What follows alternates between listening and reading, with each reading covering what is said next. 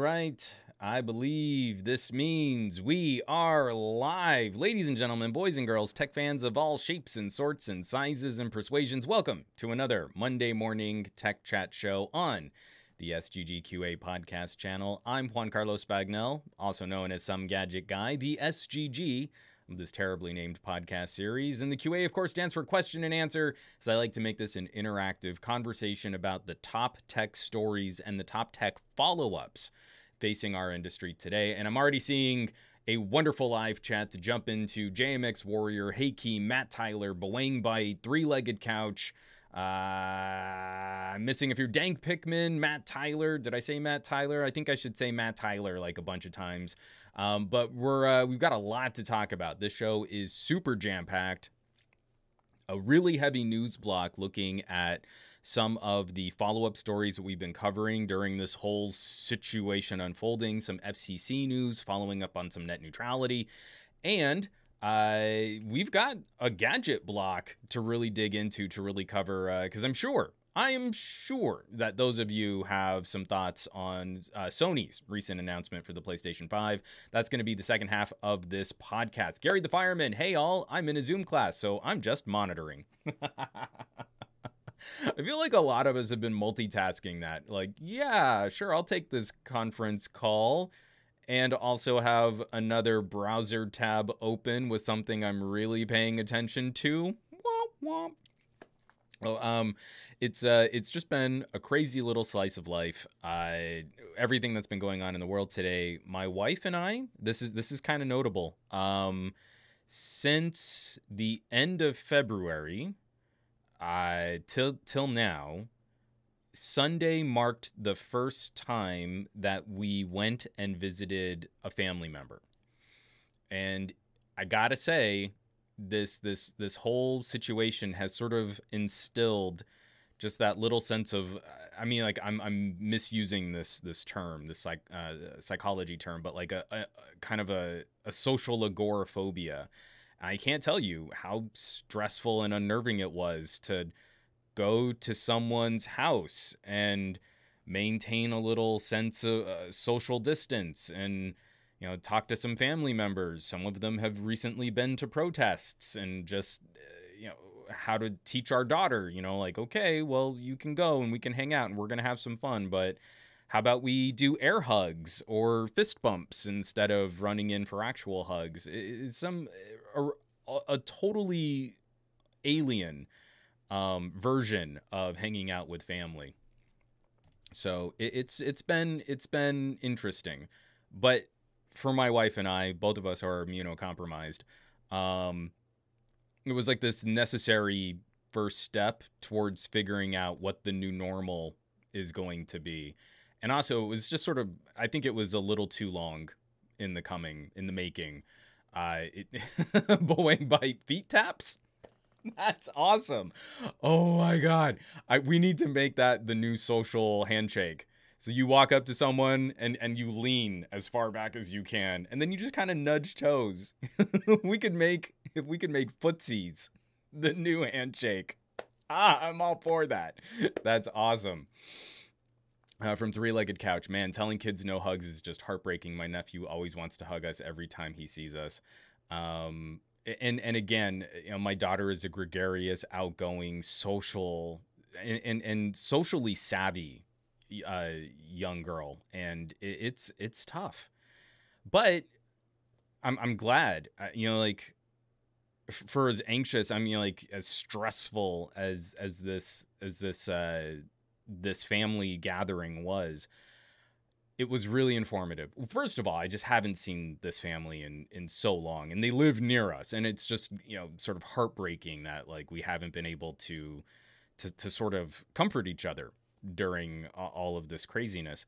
But this was like the safe place for us to try, you know, like, my cousin isn't going to be upset if I'm kind of teaching my daughter, you know, very aggressively, okay, now go wash your hands. Now put your mask back on. Now do this. Now do that. You know, like, maybe one of our friends would have taken that to mean, like, you know, we think your house is filthy. Whereas, like, my family, it's like, okay, they at least understand. Like, you have to love us. We're family. All of our neurotices, you just have to cope with. You just have to deal with. From Heikki, all the isolation and closing of the society has definitely helped because the situation is over in Finland. Okay, that's great. From Route 95, I would love to make this a social tradition in the United States. I think there's something so beautifully simple about bowing. Route 95 saying we should turn to bowing like the Japanese. Boing bite, bowing and namaste. I think it's so interesting, like down to the individual greetings that we have. We're gonna. It's not that we get back to normal. It's that we're gonna find a new normal, and I hope that there's some consideration, that there's some like sort of empathy in what we come up with for the new normal. So, Matt Tyler, family is important, man. So the reverse bow is the future. Namaste. All right. Let's jump in. Like I said, this is going to be a jam-packed show, and I'm going to try and fly through the news. For most of what we've been covering in sort of tech news and tech politics has been a lot of follow-up stories, and that's really heavy this week. There's an ongoing story centering around the FCC that I really don't feel is getting enough attention, and it's something that I've been covering a little bit more granularly, I would say, for the last 3 years. And I feel like this is another important step towards an erosion of what we expect the FCC to help us protect and to help regulate. But I want to start off, of course, we're going to start off. JMX Warrior, housekeeping, 8 minutes. So what I've got 9:08 in the AM Pacific Daylight Time. Let's kick over into some housekeeping. Last week was pretty busy and was also really podcast heavy. So if you ever wanted to hear me ramble on for 6 hours between last week's Monday morning tech chat show to today, you can get about that much time of me talking. I'm currently putting out more content than I think any one person could ever possibly watch and still have time for other activities. So, housekeeping. Number 1. I was really excited to put out this video. It is not doing any traffic on YouTube, so I'm seriously considering whether or not I'm going to keep doing these videos. Sony Xperia 1 Mark II by the benchmarks is more powerful. Really digging into some real world usage, video editing and rendering, transcoding, file compression, anything that would sort of warrant, like anything that justifies the cost of a $1,200 phone. I expect that phone to start taking over some of the responsibilities of tablets and laptops. So, By the Benchmarks is my series. I'm trying to see if there's any audience for this. But so far, not a lot of interest. So I'm going to keep going for a few more phones. And then if I'm not seeing the numbers on these pick up, or if I'm not seeing them shared more, I think maybe that'll be the message I need. That people don't seem to care about how phones perform in real world conditions. But if you were curious at all about how an Xperia 1 Mark II actually performs beyond just a Geekbench score, that's my video for it. So you can check it out. All right, moving right along. I put out a mini review. I mean, it's an 8-minute video, but it's really focusing on one specific idea for the OnePlus 8. And instead of going through my normal, like, granular, here's the design, and here's how the camera does this, and the battery, and the wireless, everything on the OnePlus 8 is pretty great. I really think it's a price-performance ratio that is very difficult to beat, especially in North America right now. And so instead of doing my normal broad review, which I'm going to be saving more for the OnePlus 8 Pro, I'm breaking this down to the one make or break question that I think is what people should be looking at if they're considering purchasing the OnePlus 8 Pro. And I think it all comes down to 5G. And it's not as simple as 5G good or 5G bad. Really, it's difficult to quantify. What is the value of making this network transition? So that video is covering that for the OnePlus 8. Then I was so glad to have Enabong Eda return. This was on last Friday's Creator Chat podcast. Bored at work, my buddy, my bro, my brother from another mother. That came out terribly, and I apologize for how awful that came out of my face just then. But again, sharing some very thoughtful and a little emotional commentary on what's been going on in the world with protests and with the situation surrounding disease. And also, I got to say, for those of us who are rocking quarantine haircuts, Enabong is looking real fly right now. I mean, it's a good look for him. He's keeping that beard in check, and I gotta say, man, like seeing Enabong with hair, dude looks good. I'm very impressed. So, oh, Rue Sunshine, By the Benchmarks is fun. Well, I'm glad you enjoy By the Benchmarks. Hopefully, if 10 other people might be able to find that series, then maybe I'll keep doing them. So, rounding out my videos this week, the other one that I've really been wanting to keep on with, I spend a lot of time with super expensive premium devices, and I feel like I'm not really doing my job as a reviewer unless I'm also trying to tackle more entry-level fare. And here, on a good sale, a phone like the LG Stylo 6 can be had for around $150. So, I feel like this is a pretty good look at what you can expect from a device that does not cost a lot of money. Full MSRP, I think, is between $200 and $250, depending on the carrier, what they're going to charge for the phone. But this phone is super easy to find on sales well under MSRP. And when you're talking about $150 from Boost Mobile, the conversation gets a lot trickier for using an older phone or a used phone instead of a purpose-built entry-level device. And this one really surprised me. This is not a fast or powerful phone, but it does a lot of things really, really well, including some of the best battery life on any device, any device this year. Matt Tyler, I sang the praise of the Stylo 6 on the stream yesterday when we were talking low-cost phones. I mean, it kind of, it's a little taste, it's a little glimpse, and like I want to play with a few other devices now. I still haven't gotten my hands on a Motorola, and I really need to do that. Let me get this out of the way here.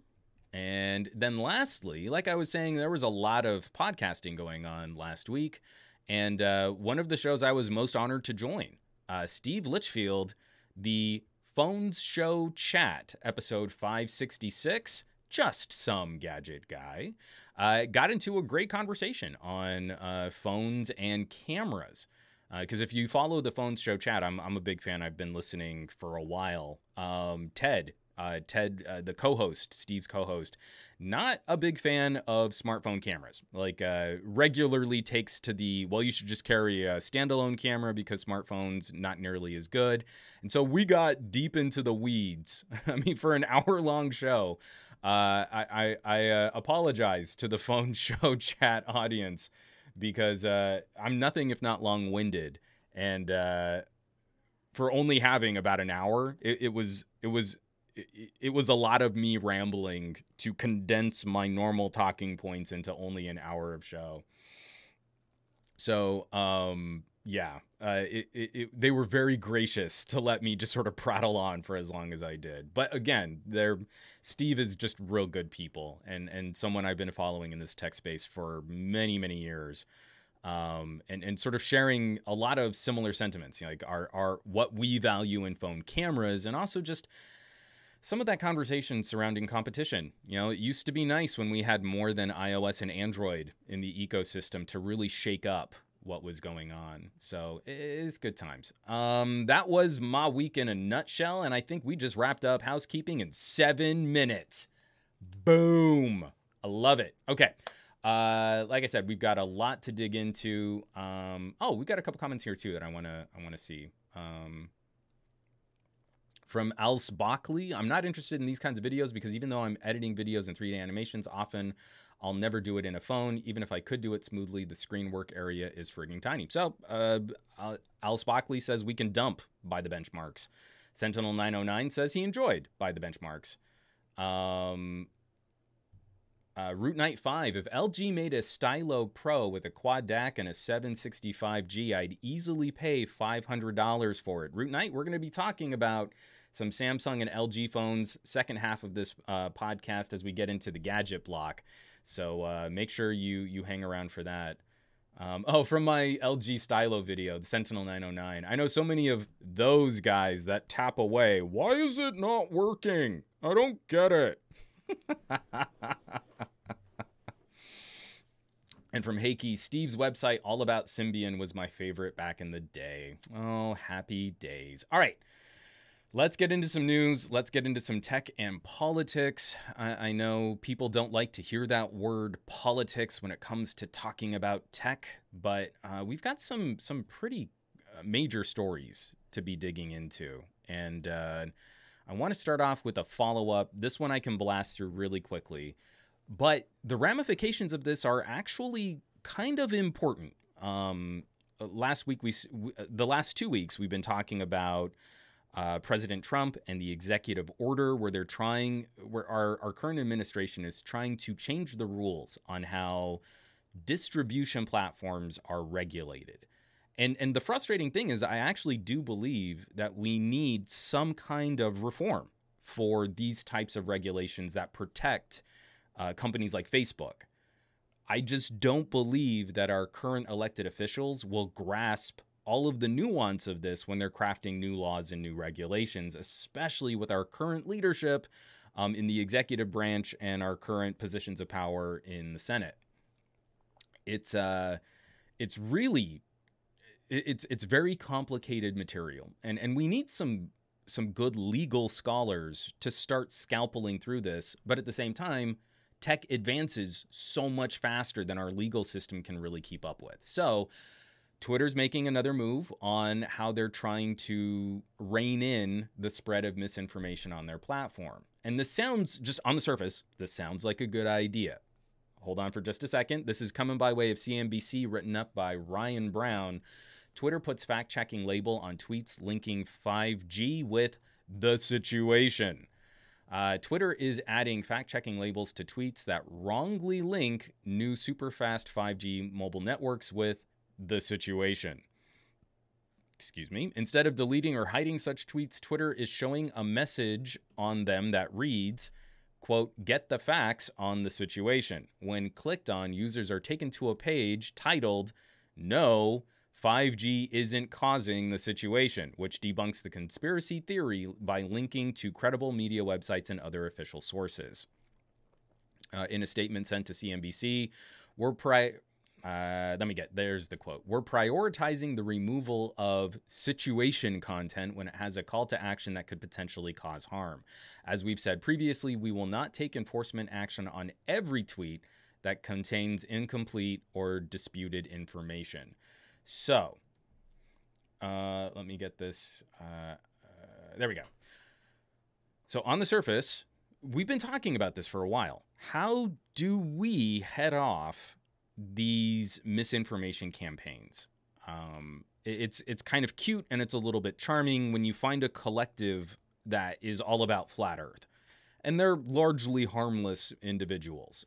They do disservice to a scientific discussion by trying to use science-y language to... I'm not sure what the end goal is for someone who's really into flat Earth. But regardless, they only seem to mostly harm themselves with a little disservice to other scientific discussions. When we get into things like 5G, we're seeing an active campaign that starts to encourage behavior that can be very destructive.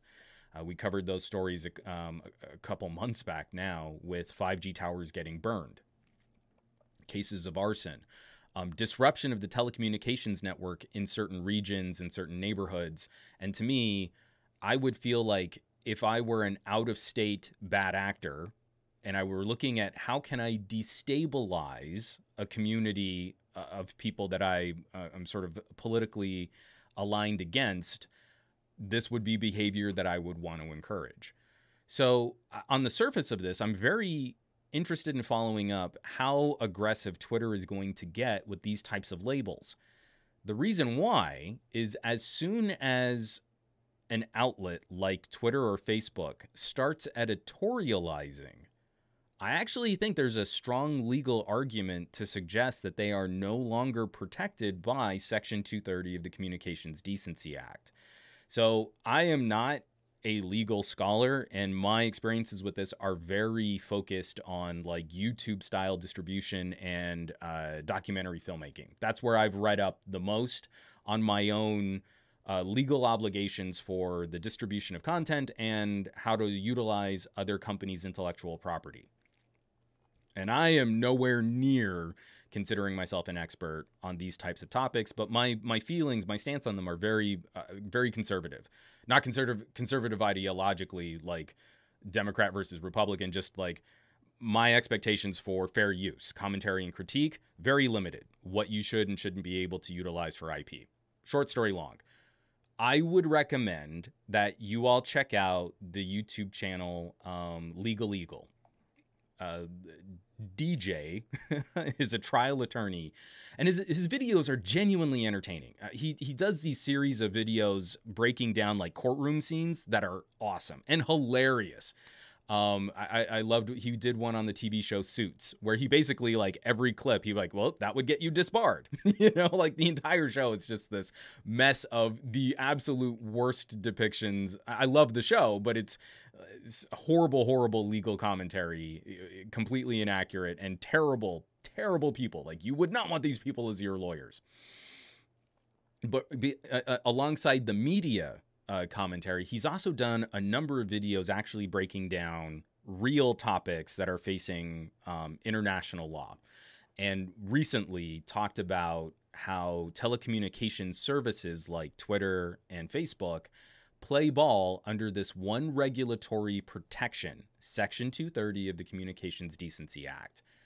And part of the issue with what Twitter is doing is, by writing and contributing to one of these tweets, they might actually be in violation of Section 230, which would remove some of those protections. And now we need to see, will this actually be challenged in a court? Because once it's challenged in a court, that will set precedents for how does an entity like Facebook, get to claim that they have no regulatory or distribution oversight. Like, we do not influence the content that people share on our platform, but we do remove it if it violates our terms of service or if it upsets our advertisers. And then we also manipulate the order and frequency of stories that you get to see. And I feel like that's a major sticking point for this type of regulation. Oh, we're not a publisher. We don't editorialize, but we totally change the layout of your Facebook feed to only serve you content that we think is going to keep you on our platform, and we remove content that upsets our advertisers. Twitter has taken this a step further. Twitter is now editorializing on the veracity or the truthiness of 5G conspiracy tweets. And I feel like this actually needs some kind of legal challenge now, and we need to examine what are the ramifications of this, how far can Twitter take a policy like that, and what are our expectations for free speech on private platforms. These are huge legal questions for us to be facing in the telecommunications space. It's really heady stuff. So again, this is another follow-up to a follow-up to a follow-up of stories that we've been watching in the space, and we're going to have to keep following up on this. This is potentially the next phase of whatever the internet will resemble, and it's crazy. Not a Coon 61, you put me on to Legal a few weeks ago, and now I can't stop watching. I love that channel so much. I didn't know. I mean, like, again, for as much as I geek out on like, what is the law say about stuff like this? Like, I mean, in a past life, I must have been a lawyer, even though I don't believe in past lives. Check out the channel. If you like really savvy and informed commentary on topics, and especially on media, you know, like, I'm not a fan of reacts videos, but I love watching Corridor Crew break down visual effects because I know they know what they're talking about. Same thing for Legal. I could rewatch his video on My Cousin Vinny. I could just put it on a loop all day. I love that movie. I love his channel. His commentary is so savvy, smart, and he's funny. And I love that. It's just genuinely good work, and I cannot say enough nice things about his channel. All right, we've got a few more people joining the live chat. Two Spirits 411 saying good morning. Got Pacoston, J Million NYC. What's up? How you doing, sir? And then Vasicos 8. I remember when Facebook feed was chronological order. Simpler times. And again, we lose some of that. I don't interact on Instagram at all anymore. I used to live out of Instagram for photo sharing, and it just sucked all the fun out of Instagram when there was zero option for me to keep the feed chronological. If my friend shares something that they're doing right then, I want to know right then. I don't want to know in 3 days and then I look like a doofus saying, oh, hey, that looked like it was fun. I'm so glad you guys had a good time 3 days ago. Drives me crazy. Every single time a platform goes to some sort of managed feed as opposed to chronological order, it kills any interest I have in using that platform. Vasicos 8, I loved Legal Eagle on Daredevil. Ah, so good. And Heiki, what was the channel's name again? Legal Eagle. Check it out on YouTube. Tell him Juan sent you. You won't know what that means. All right. This is just a quick teaser of a story. You know how I say we like to follow up on stories? This is coming out of Axios. It's not even a real thing yet, but I'm putting this on your radar because this is a story we're going to have to follow up on in a couple months. And this was written up by Margaret Harding McGill over on Axios. House probe wants big tech CEOs to testify in July.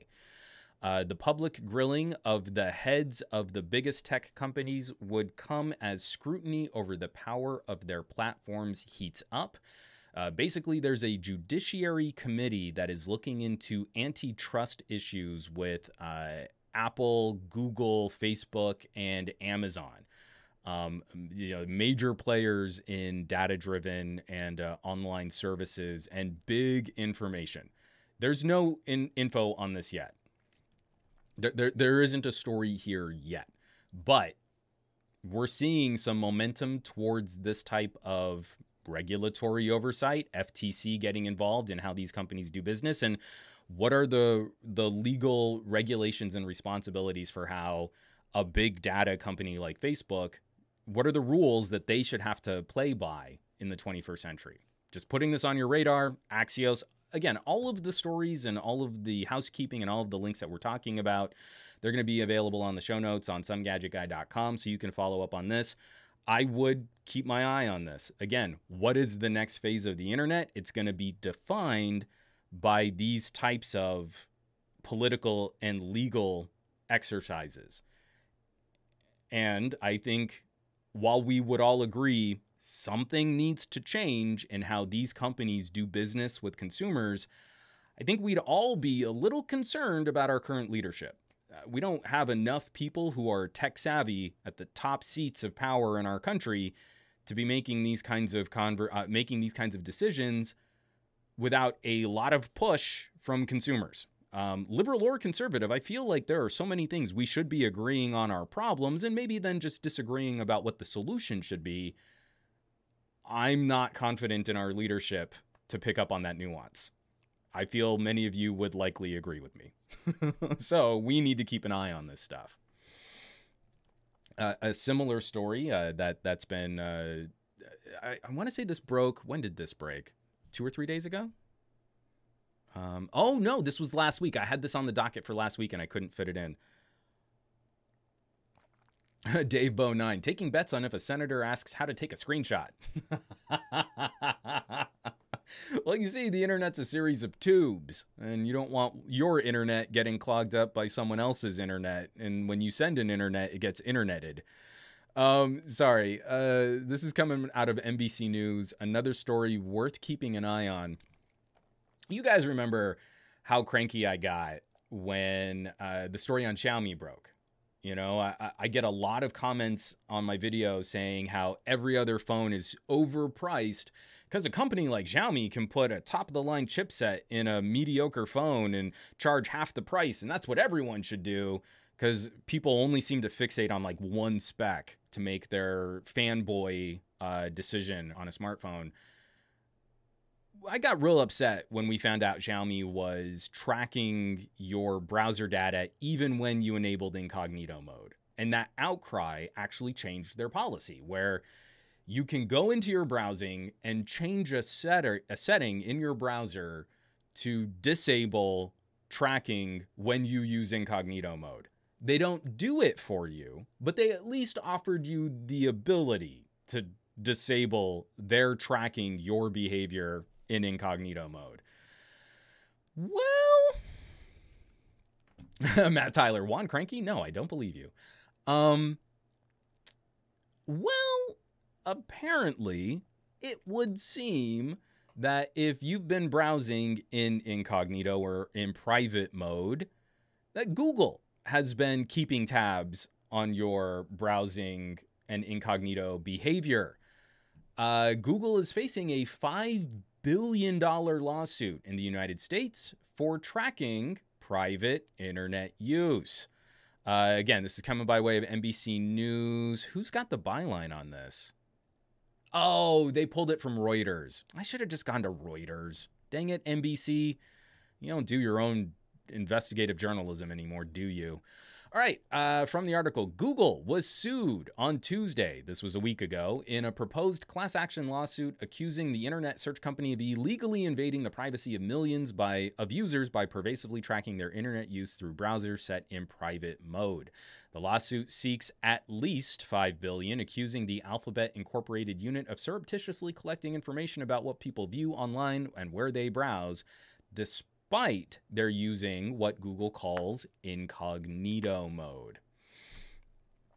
This is from the actual complaint. Google, quote, cannot continue to engage in the covert and unauthorized data collection from virtually every American with a computer or a phone. As we clearly state, each time you open a new incognito tab, websites might be able to collect information about your browsing activity, said Jose Castaneda, a Google spokesman, says the Mountain View, California-based company will defend itself vigorously against the claims. There is a significant issue at play here, where we need to examine how consumers are conditioned.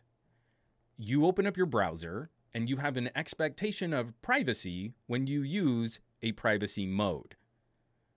I feel like there is a huge re-education that needs to happen where we say, oh, no, just because you're in incognito mode and it won't show up in your list of websites, anything you do is probably being tracked in some form or fashion now.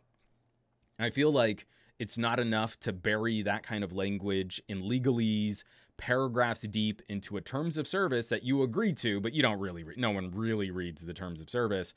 Instead, I feel like we need to make these companies put this information up forward. Every time you click on incognito mode in Chrome for the next year, there should be a little square saying, this is going to be removed from your search history, but know that companies and entities online are still tracking your browsing behavior through potentially user identifiable means. You are not safe just by going into incognito mode, because right now I feel a lot of people are probably believe that their activities are somehow masked or safe from this type of behavior. Let's see. From Aditya Anil. Wait, so Google knows. That explains the ads I've been getting. Again, I still feel like we're probably still being voice tracked. Tech Love and Mama saying hey, and saying hey to me and everyone in the chat. Everyone say hey to Tech Love and Mama, another YouTube channel you should be giving a share, giving a follow. Matt Tyler, Google being dishonest? I don't believe you. Something tells me Matt's catchphrase this week in the live chat is going to be, I don't believe you. Dave Bo 9, they'll settle for $5 million, no guilt admitted. Like, oh yeah, they totally learned their lesson with that $2 million fee that they're going to pay the lawyers involved in this case. And they'll totally change their behavior. Again, I'm putting this on people's radars because I want to see what the end game is for something like this. Let's say they manage to win a $5 billion award out of a court. Then it's going to be appealed. We're going to see this legal action in courts for a decade if it goes anywhere. And at the end of that, like Dave Bo9 is kind of joking about, I really think we're going to get to some punitive action or corrective action that's going to barely be a blip on Alphabet's quarterly financials. Like, it will have been absorbed as a tax for doing business the way that they're currently doing, and that nothing will change, and they don't have to assume any guilt or responsibility for violating people's privacy.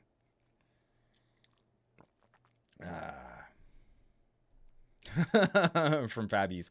Incognito mode is just for you. It's not for us. We're Google.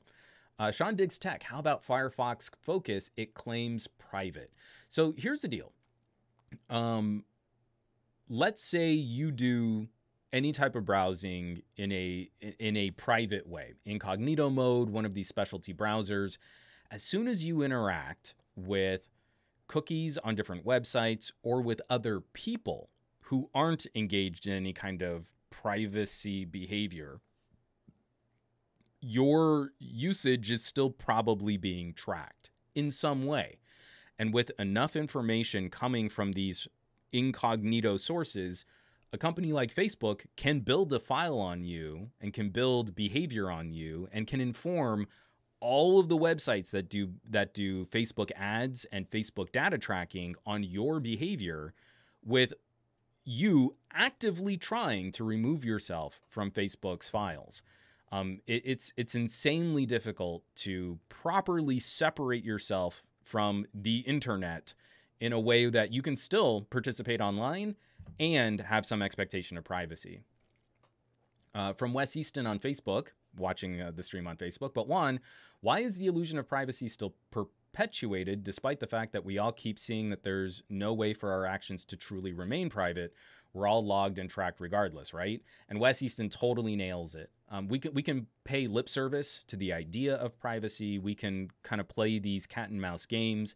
But at the end of the day, I really don't believe there's any way to properly firewall yourself off from the internet and still be able to interact on the internet. My argument in this conversation is to properly disclose what information is being sourced, to have some kind of oversight so that consumers can more actively participate. Those who choose to and those who don't will have the options to examine how is their personal information being utilized by a company. And then I just want disclosure. You know, I love that Apple is talking about privacy and security, but I'd also like to be able to change Siri's search engine. Like, let's say I have zero interest in doing business with Google. I can't tell Siri to use DuckDuckGo. I can't tell Siri to use Bing if I want to use Bing. I can't tell Siri to, Apple doesn't have a proprietary search solution. They receive billions of dollars a year from Google to make sure you can't use Siri with anything but Google. So Apple isn't selling off your user data, but they are profiting from making sure that you don't have a choice in what search you would like to use on your iPhone. And legally, I think they can make the claim, we don't sell your user data, but it's sort of an intellectual dishonesty that they aren't profiting from another company having access to your search behavior. So that's what I really hope comes from all of this. We need to let people know you're not private. Incognito mode? Nope, you're not private. But for those of you who have concerns, maybe these are resources you might want to take a look at. For those of you who don't have anything to hide, you can see what you don't have to hide, and you have a clearer example of how these companies profit off of your data. And then I just think we need a kind of a restructuring of how a lot of these social services work. And that's going to come through savvy regulators actually engaging with these companies. And again, I don't think any of us have a lot of faith in that. West Easton, he said my name.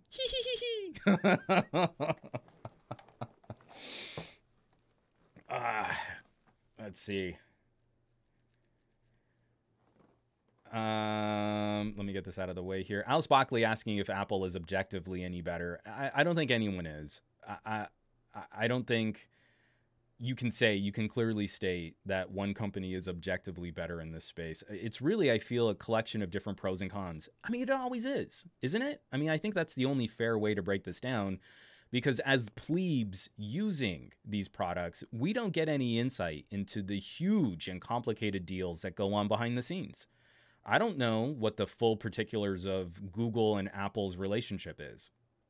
I'm on the outside looking at one setting on my iPhone that I really want to change that I can't change. So it's really just my speculation at this point. Why can't I change it? Well, Google and Apple must be working together. When I search for that, when I Bing Google and Apple working together on search, I get results saying that Apple profits. So I follow that money, and I'm eventually led into a roadblock where I can't dig any further. But the current situation that I see is, if you use Siri, data gets sent to Google, and if enough information is sent to Google, even if you never sign in with a Gmail account, Google builds a user profile on that search. So now, one of the features of an iPhone is to use Siri. But if I really properly don't want Google to have any of my information there, then I need to jump through a bunch of hoops to make sure I'm not using Google as my search provider. That's the truth. That's the reality of how complicated this stuff gets, and that we'll never be privy to the full ramifications of how that deal goes down until we really get involved.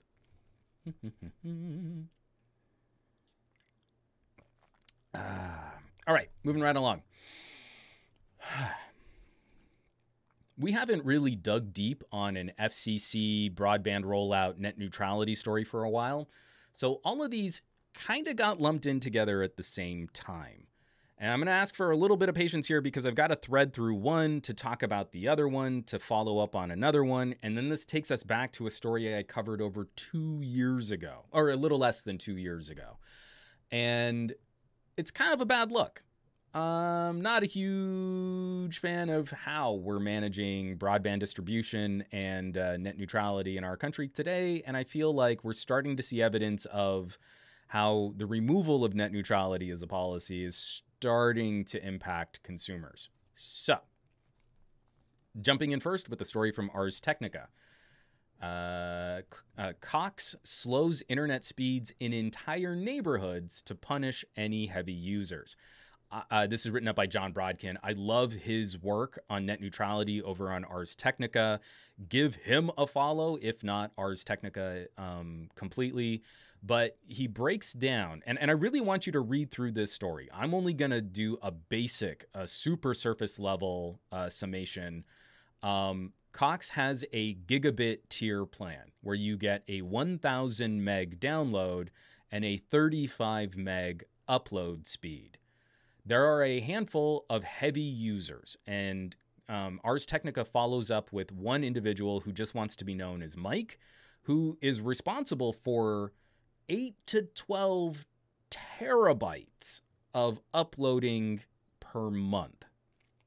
Well, this seems to rub Cox the wrong way and is impacting, sort of a shot at what they call their acceptable use policy and Cox's terms of service.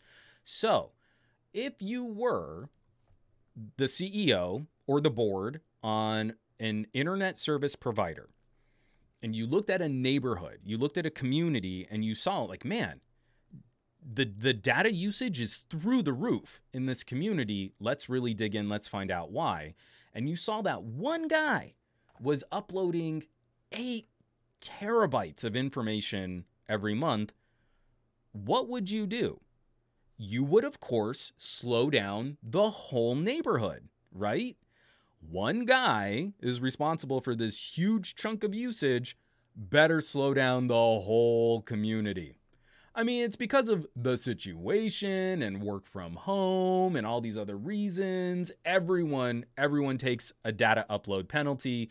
And even though you're paying for 1,000 down and 35 up, we're going to slow down your upload speed to 10 meg to make sure that everyone has a consistent experience on our network.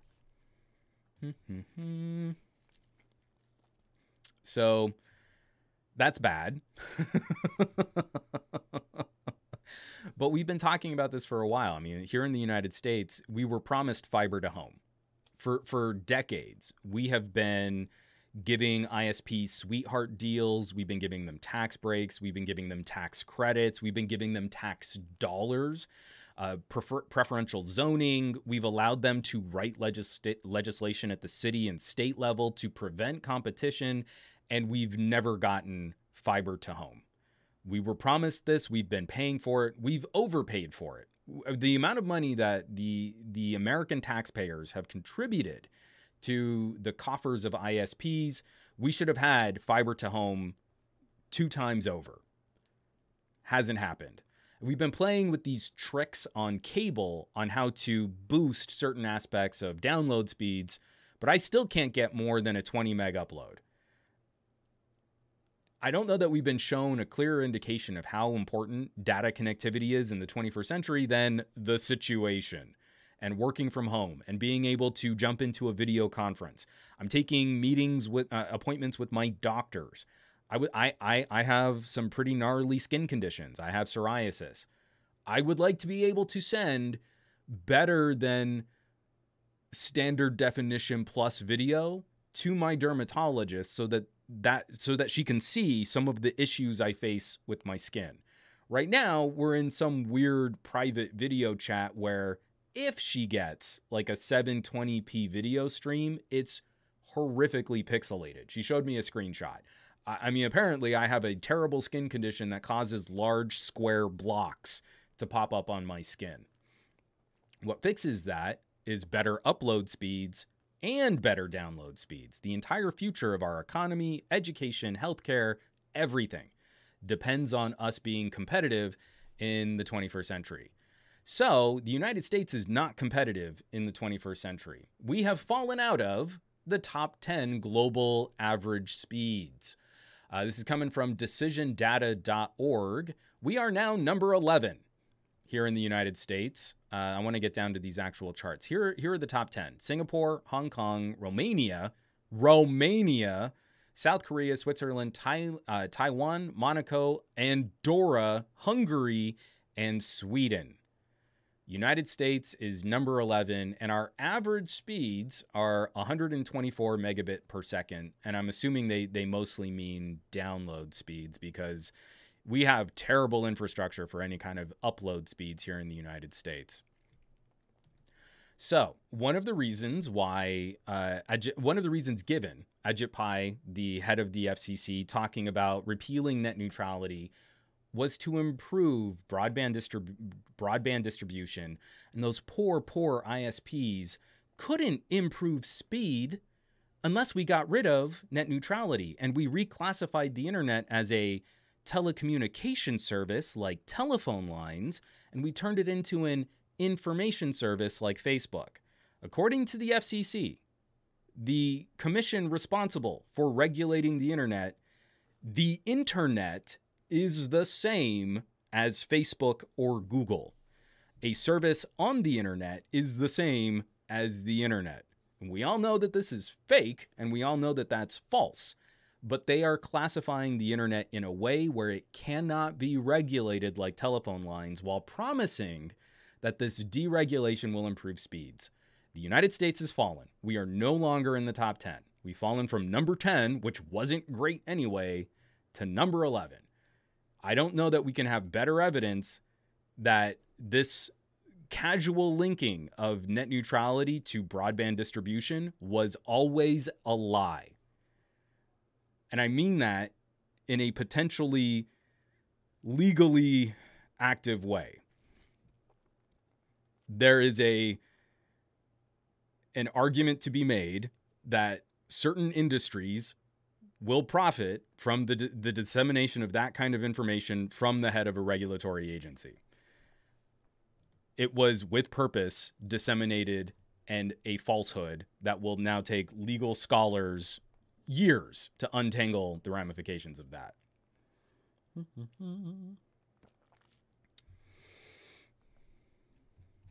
And Boeing by and misrepresented coverage maps. We can't even get good data out of the FCC as to who has access to broadband data. That's another point. I haven't added a story about that, but that was another recent story that broke, talking about how this is all terribly, terribly manipulated.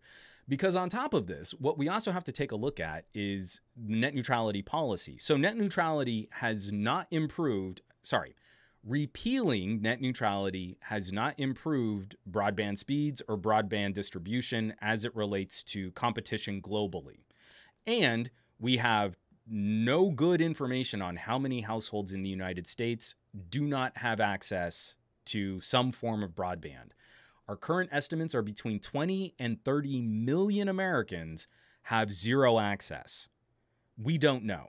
And on top of that, we don't know how many people can't afford, they might have access to it, but they can't afford some form of broadband internet or broadband access. So that's not necessarily a net neutrality issue. But what is a net neutrality issue is how ISPs and carriers can manipulate content for their own in-house services. So this is a tweet by Jeffrey Starks. He is a commissioner on the FCC. This gives me great concern. ISPs that give their own content preferential treatment undermine competition and strengthen the case for net neutrality. HBO Max won't hit AT&T data caps, but Netflix and Disney Plus will. I don't know what it is about AT&T. I used to have a pretty chummy relationship with AT&T back in the day. Like they used to have a reviewer outreach program that was really solid. We would get hands-on with phones. We would have early launches. Like I used to go to AT&T stores for every new iPhone launch because they'd open up the store early, and I could kind of get in there and play. And I'd be able to do news hits. I've been on every single LA-based news show talking about iPhones. 4 a.m. Here's the iPhone 6S, and it has a headphone jack and a great camera. But AT&T has always tried to play this game of keeping some kind of cap or throttle in place, and then working deals with content distributors to receive additional funds to prevent their content from getting slowed. I want to say it was around the time of the LG Flex. When was that? 2016? 2017? Somewhere in there. That AT&T had proposed this plan at one of their developer conferences. They used to have these, it was right before CES. And you would go and AT&T would talk about all the great work that they were doing with like AI and content distribution. And one of the things they talked about was a plan to offset the costs of data. So back then you had like a 2 gigabyte cap. You paid per gig, and that data would evaporate. So I paid for 2 gigs and I only used 1, but I don't get the other gig that I paid for.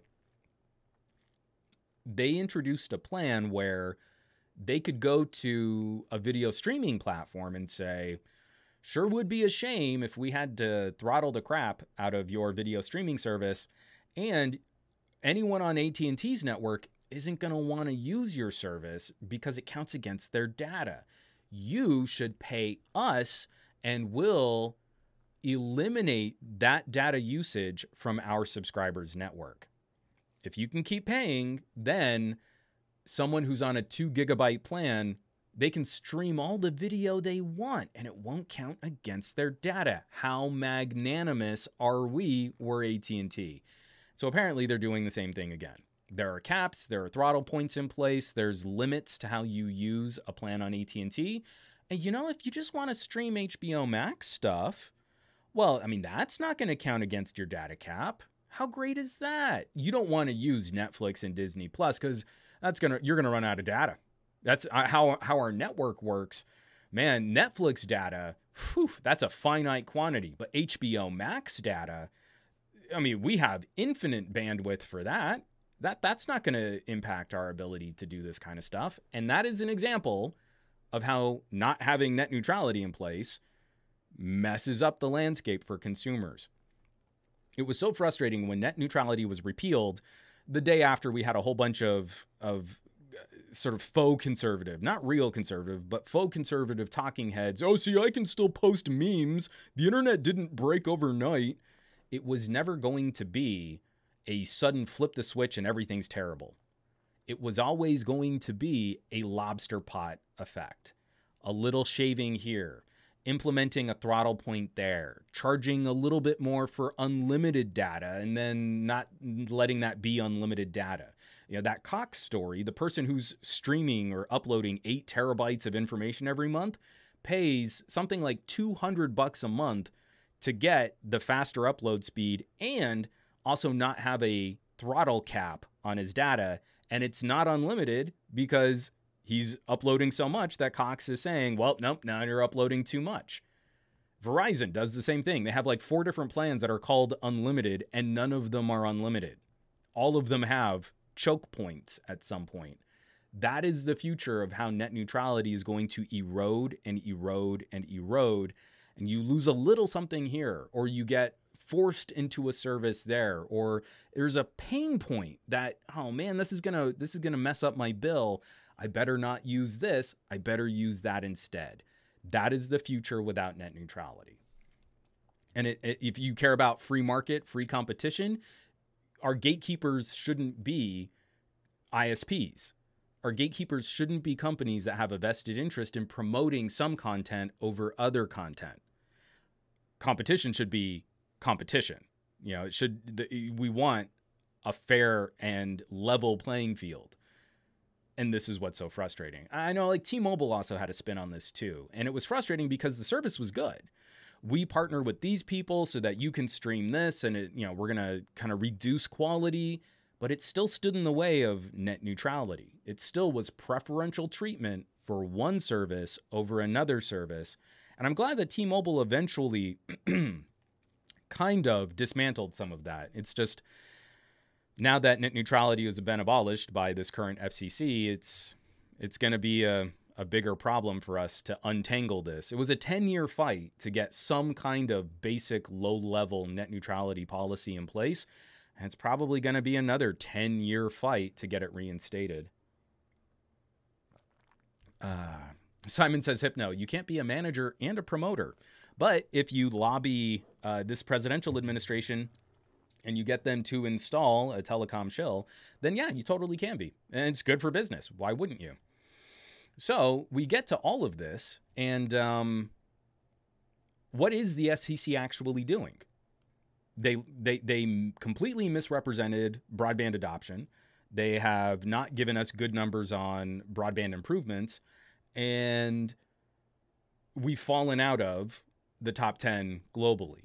There's obviously an FCC response. The FCC is going to do something. They're going to throw money at the problem.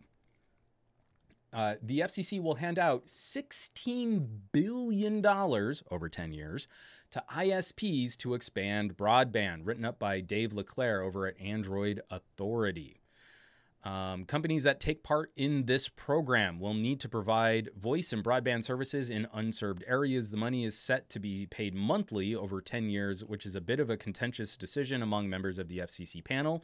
Jeffrey Starks, the person that we just quoted from this previous tweet about HBO Max, Jeffrey Starks said he would have preferred to start with a smaller budget or shorter term of support so that the bulk could be spent after we complete the mapping overhaul. And there he's talking about trying to verify who does and does not have broadband access, because we don't even have that data. But Ajit Pai is ready to give ISPs $16 billion. And the kicker is there's almost no oversight. There is no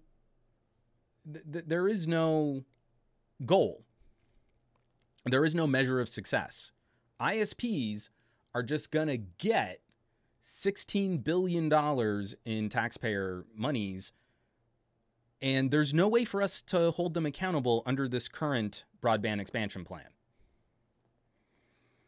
And this isn't the first time. We have given these companies billions of dollars, hundreds of billions of dollars, and they still haven't expanded broadband to rural areas.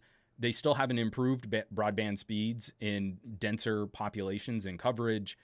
None of this has improved.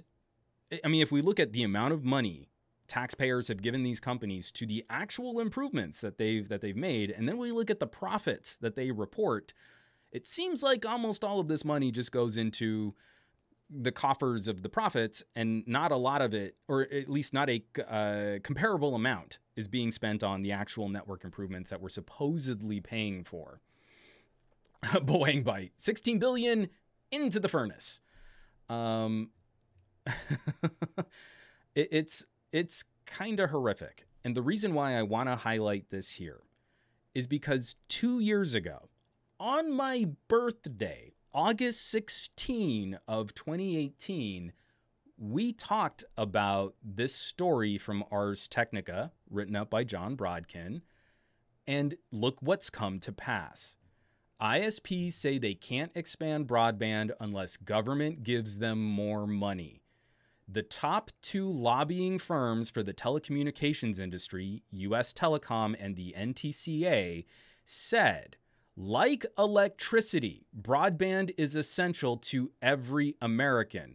Yet U.S. broadband infrastructure has been financed largely by the private sector without assurance that such costs can be recovered through increased consumer rates. So first of all, that's not true. Broadband infrastructure has largely been created and managed and improved off of public funds, and the subscriber rates pay into what should be network improvements, not just profits. But basically, both of these lobbying firms, the US Telecom represents AT&T, Verizon, and CenturyLink, while the NTCA represents nearly 850 small ISPs. Broadband should be funded like a utility, like a public utility, like telephone lines and water. But you can't tell us how to improve our networks, and we should get all the profit. 2 years ago, we talked about this story, and I've been bringing this up numerous times. This is not a free market Democrat versus Republican debate. Taxpayer funds are going directly to private companies, and there is no oversight or no regulatory action for them to meet the goals of utilizing taxpayer funds. And the industry is still playing a kind of mafia-style game. Sure would be a shame if your network doesn't improve. You should be giving us all those taxpayer funds, and we should get to keep all the profits. And you can't tell us what to do with our networks. So we get to control the network, profit off of the network, and you get to pay for those improvements out of the taxpayers. And we're not responsible for anything, but you can't tell us what to do. 2 years ago. And now Ajit Pai, as the head of the FCC, is going to be giving them another $16 billion in taxpayer funds. $16 billion. When we should have, this should be I agree with the lobbying firms for the telecommunications industry. The internet should be a public utility, but that means it should be regulated like water and telephone lines. It's the only thing that makes sense. If we're going to dump that much public money into this infrastructure, we should have a say in how it's managed and how we generate income off of it. So just to further infuriate what this situation really resembles, let me go back into that Ars Technica story about Cox. Let me see if I can find what Mike was paying. Hold on. Okay. So at the end of this article, they talk about how Mike's promotional deal with Cox is about to end. I'll be paying, once his promo deal ends, I'll be paying $175 a month for, quote, unlimited data. That's 1,000 meg down and 35 meg up. But it does have significant caps, and they're throttling an entire neighborhood because of a handful of heavy users. And this is apparently a policy that has extended to other neighborhoods too. If we had public infrastructure, what do you think data rates and prices would look like? If broadband were funded by a community and managed by an actual utility-based organization like your power, your water, what do you think data would look like? Anyone? Throw out some numbers. Let's say a public utility funded the rollout of fiber to home, and you had a gigabit down and gigabit up. What would that look like? I can tell you what that would look like because that's currently the reality in Chattanooga, Tennessee. So right now in Chattanooga, let me cue this back up. This is EPB. This is the electricity company in Chattanooga, Tennessee. 300 meg down, 300 meg up, $58 a month. Gigabit down, gigabit up, $68 a month. And then they've got a ridiculous option. Do you want 10 gig down and 10 gig up? That's going to be $300 a month.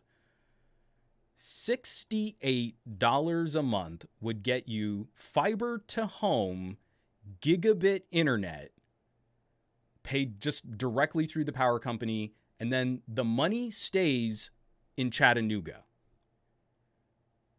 The money stays in improving Chattanooga's infrastructure, telecommunications industry, jobs in Chattanooga. It doesn't go into the coffers of shareholders for Cox. It doesn't leave that community, where then it doesn't pay for the infrastructure locally. If we're going to say, if the telecommunications industry says that internet is as important a utility as power and water, that's what I want. I'll tell you now, I get 300 down, 20 up. 300 meg down, 20 up. I am not paying $68 a month.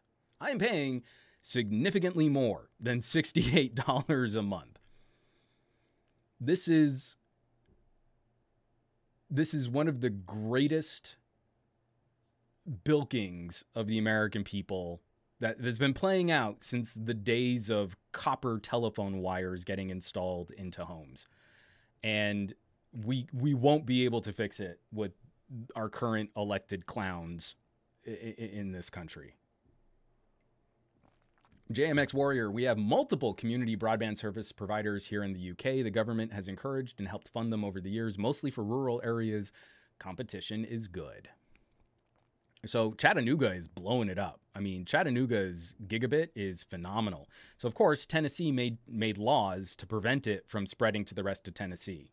So in the rest of Tennessee, you can't get gigabit home internet, and they're still talking about throwing more tax dollar money at the companies who don't give Tennessee residents better competition.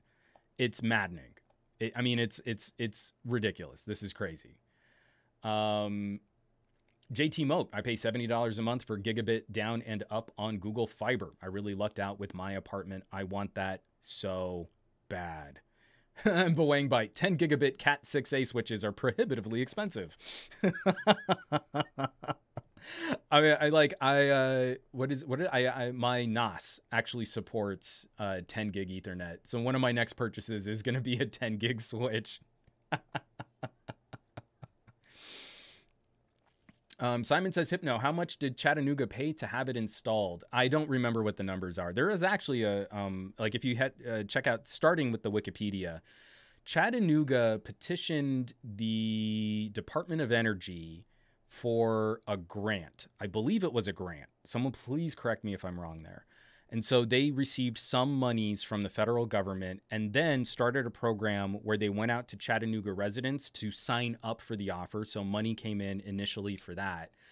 But the Department of Energy was really interested in getting fiber to homes out there because that's really one of the only ways that we'll be able to refine the telecommunications and energy grid in the United States. Right now, the United States energy grid is aged and kind of falling apart, and it's a mismatch of different nodes and components to try and communicate across the country.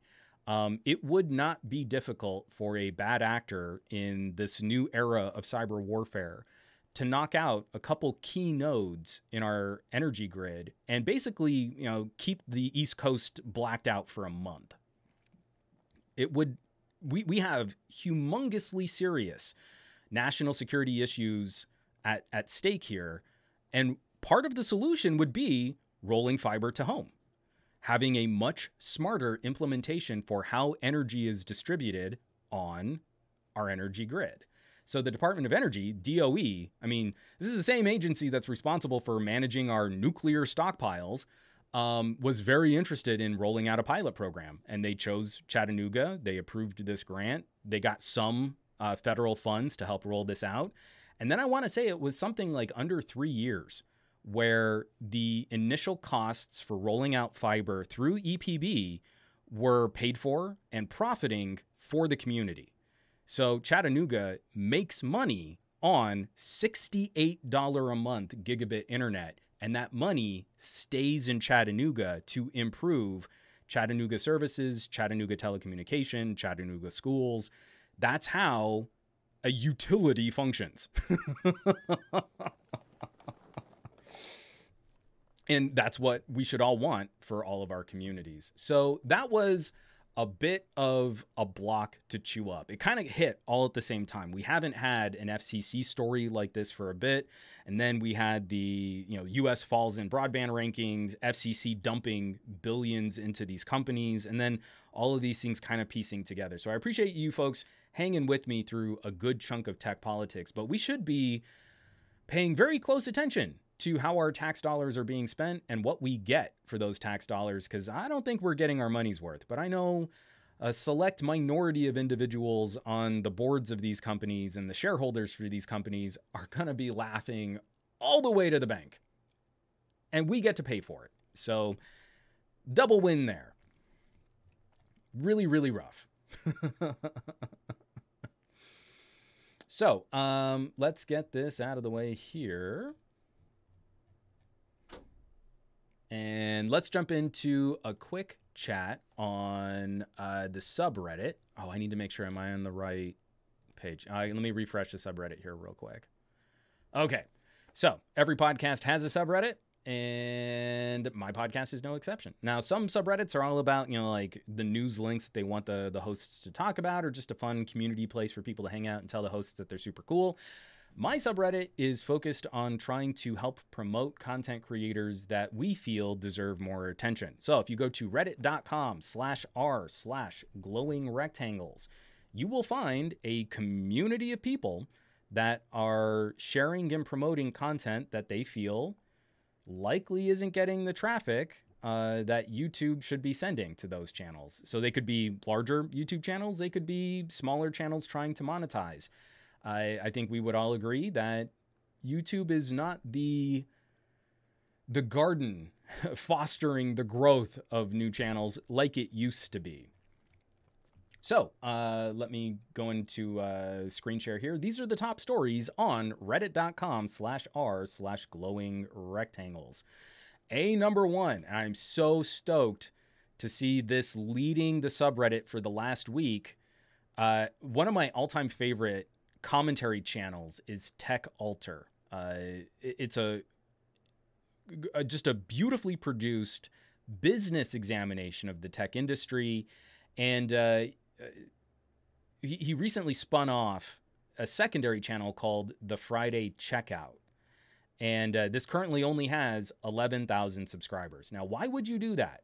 Let me tell you why. If you host more than one kind of content on one YouTube channel, YouTube punishes your channel. The fact that I put up smartphone reviews, gadget reviews, audio reviews, and a podcast on one YouTube channel. Every single time I put up a podcast, well, that's a longer video and not as many people watched it. So now we're not going to recommend your shorter videos. My channel gets hammered for having different topics on one YouTube channel. That's how narrowly vice grip focused YouTube is now for promoting popularity. If your channel is this and that, YouTube doesn't know what to do with you in the algorithm, and you get punished for it. My views have been well, actually, my views are up. My monetization has never been lower.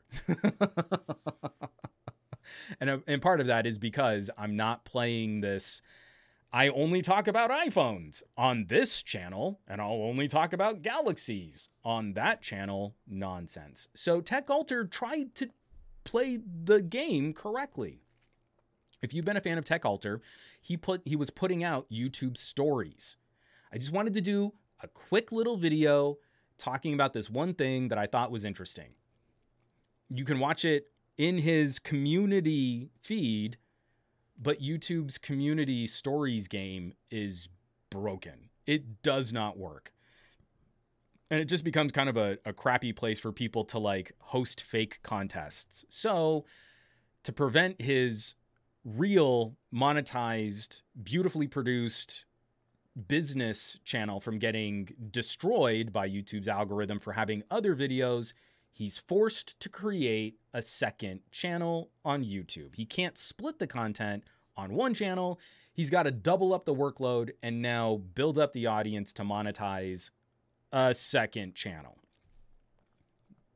I hate playing that game, but his content is brilliant, and I really hope you'll support TechAlter and the Friday checkout.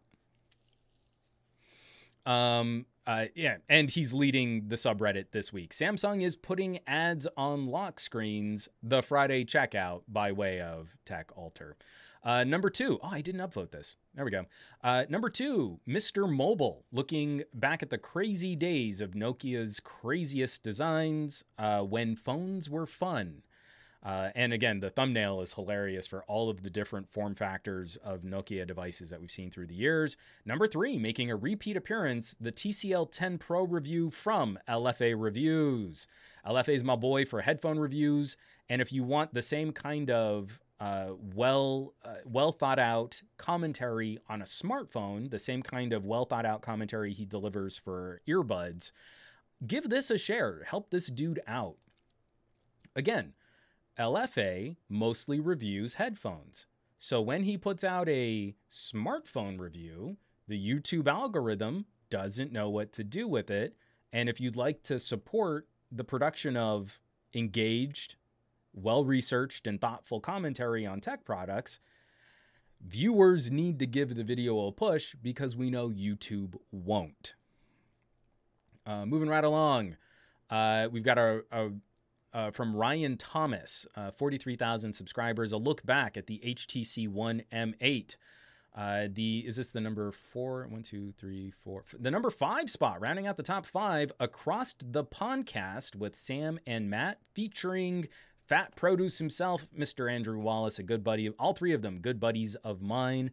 And just wonderful to see a homegrown tech live stream building up, a totally community-driven show, and a wonderful commentary.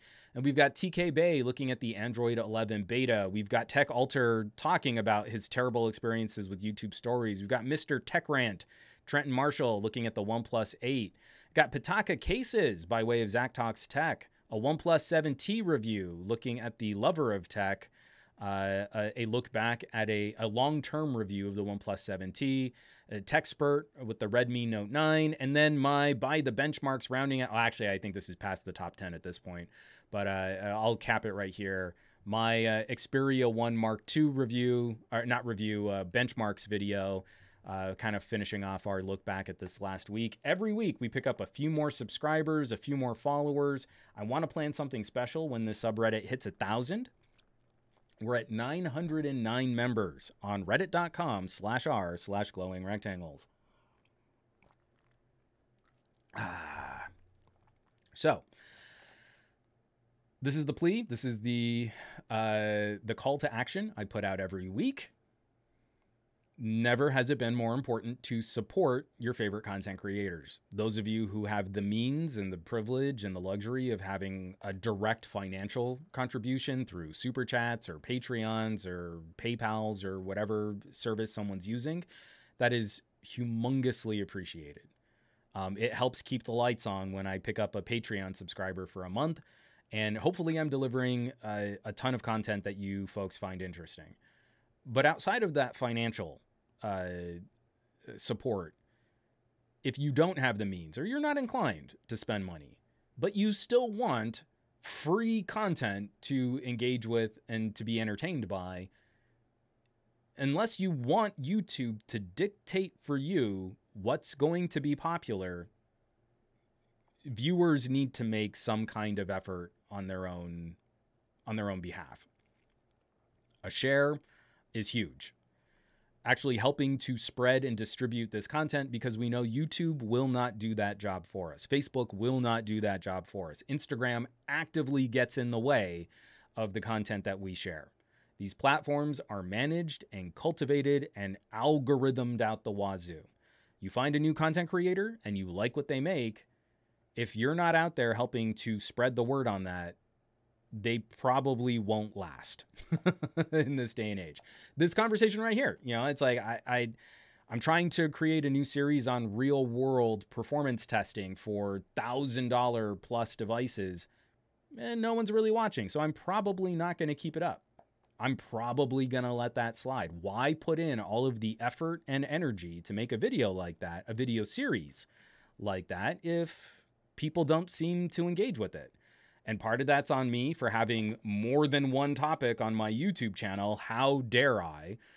But the other part of it is just it doesn't seem to resonate. So if folks don't care, then why expend the effort? Because really, every time I put out one of those videos and it underperforms, it hurts me on YouTube.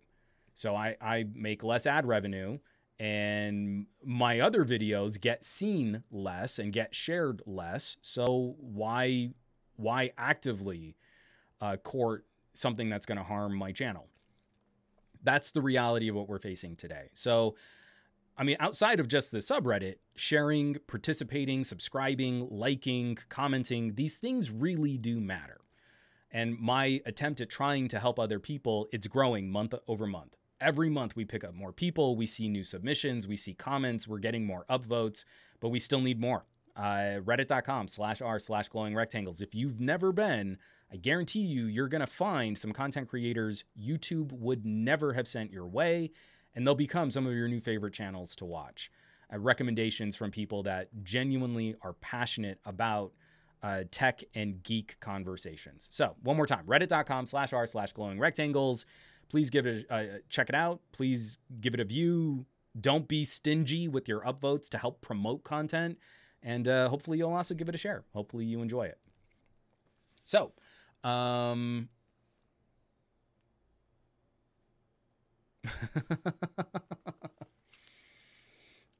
Two Spirits 411, I just noticed that there is no longer a Juan Bagnell backup choir, the Weed Killers. I'm not sure what you mean by that. Vazikos 8, Ryan Thomas finds the word gadget cringy, and I thought it's funny to share this. Tech Love and Mama, I try to share an upvote when I can. I share it on my Facebook page too when I get a chance to. I love your work. Tech Love and Mama, always appreciated, because I've seen you popping up and I've seen you sharing and I've seen you participating so much. And that kind of stuff, I mean, again, I don't always get to send out the kudos that I should, but it's always humongously appreciated. Oh, Two Spirits 411, the guys outside your window, the leaf blowers and the maintenance people. Actually, I can hear them on the opposite side of the complex. So I think they've just been getting a slightly later start over the last couple of weeks. But yeah, it's been nice not having the leaf blowers right outside this window. I've liked that. So let's get into the gadget block. some Samsung, some LG, and then we've got to chat about the PlayStation 5. Where are we? 10:25. This podcast's going to go a little long. Let's knock out Samsung and LG real quick, and then we can just save the whole tail end of this for PlayStation, because I'm sure, especially those of you in the live chat, you have some thoughts on PlayStation 5. But first of all, this one piqued my curiosity. I am all about trying to get more mid-ranger smartphone competition here in the United States. I don't think average consumers have any business shopping $1,000 phones. I really feel like this is a terrible situation we've worked ourselves into here in the United States, where people are grossly overbuying just so they don't feel like they're getting punished with a poor person phone. So when I hear this news from Samsung, I am very interested in a rollout plan for the Galaxy A71 5G. This is the from Android Authority, written up by Adamya Sharma. Samsung will soon release its cheapest 5G phone in the USA. This is the A71 has a Snapdragon 765 processor, a 4,500 milliamp hour battery, 25 watt fast charging, 6 gigs of RAM, 128 gigabytes of storage, with a quad camera setup led by a 64 megapixel sensor and a 32 megapixel selfie shooter. And we're assuming that this is going to be coming in at $599. I'm very interested in this. 5G phones are a super huge pain point in the United States. Other countries that don't have the unregulated mess of 5G that we have will find 5G prices falling faster than they're going to fall here in the United States. So having some purpose-built, even though we're calling this a mid-ranger, this used to be what the most expensive phones cost, right? $600 is no small chunk of change, but I'm feeling much better about this being a consumer price point for a nice experience if you feel you'll benefit from 5G over the next couple years. This was a major part of my OnePlus 8 commentary, was it's difficult to recommend a phone unless you have some idea whether or not you might be able to jump on 5G and whether or not LTE will start to be, sort of devalued in your region. From IR 1980, IAR 1980. I listened to your podcast with Steve Litchfield earlier this morning from yesterday where you touched on the same point. I totally agree. And Pat Gostin, A71 5G budget is now a mid-ranger at $600.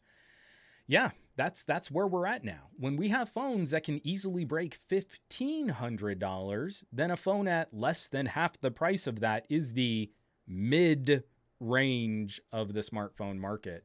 But it's a purpose-built new device in this tier, as opposed to last year's LTE phone or 5G phone being sold at a reduced price. And I feel like there's still value in having that kind of a comparison, where I like the TCL 10 Pro and the iPhone SE for what they offer. I feel like the A71 could make a pretty good dent. And it also kind of helps validate some of my feelings on the OnePlus 8. We've got the A71 with the Snapdragon 765, 6 gigs of RAM, 128 gigabytes of storage. A OnePlus 8 at $700 versus an A71 at $600. I feel like we're in good competition space. If you want that top of the line super horsepower premium chipset, we're talking about $100 price delta between the two phones. Mr. Pulp Fiction, we don't get a Poco phone out here. Great. I love that a Poco F2 is cheap. We don't get it. And if you try to bring it here, it's not going to work on most of our carriers. Or at least it won't work for 5G. So cool. I'm glad. Doesn't exist. I can't recommend that phone to my tech-savvy parents. They're not going to play ball with a phone that they can't use on their network just because it's cheaper. My mom is all about her next OnePlus because she loves her OnePlus 6T.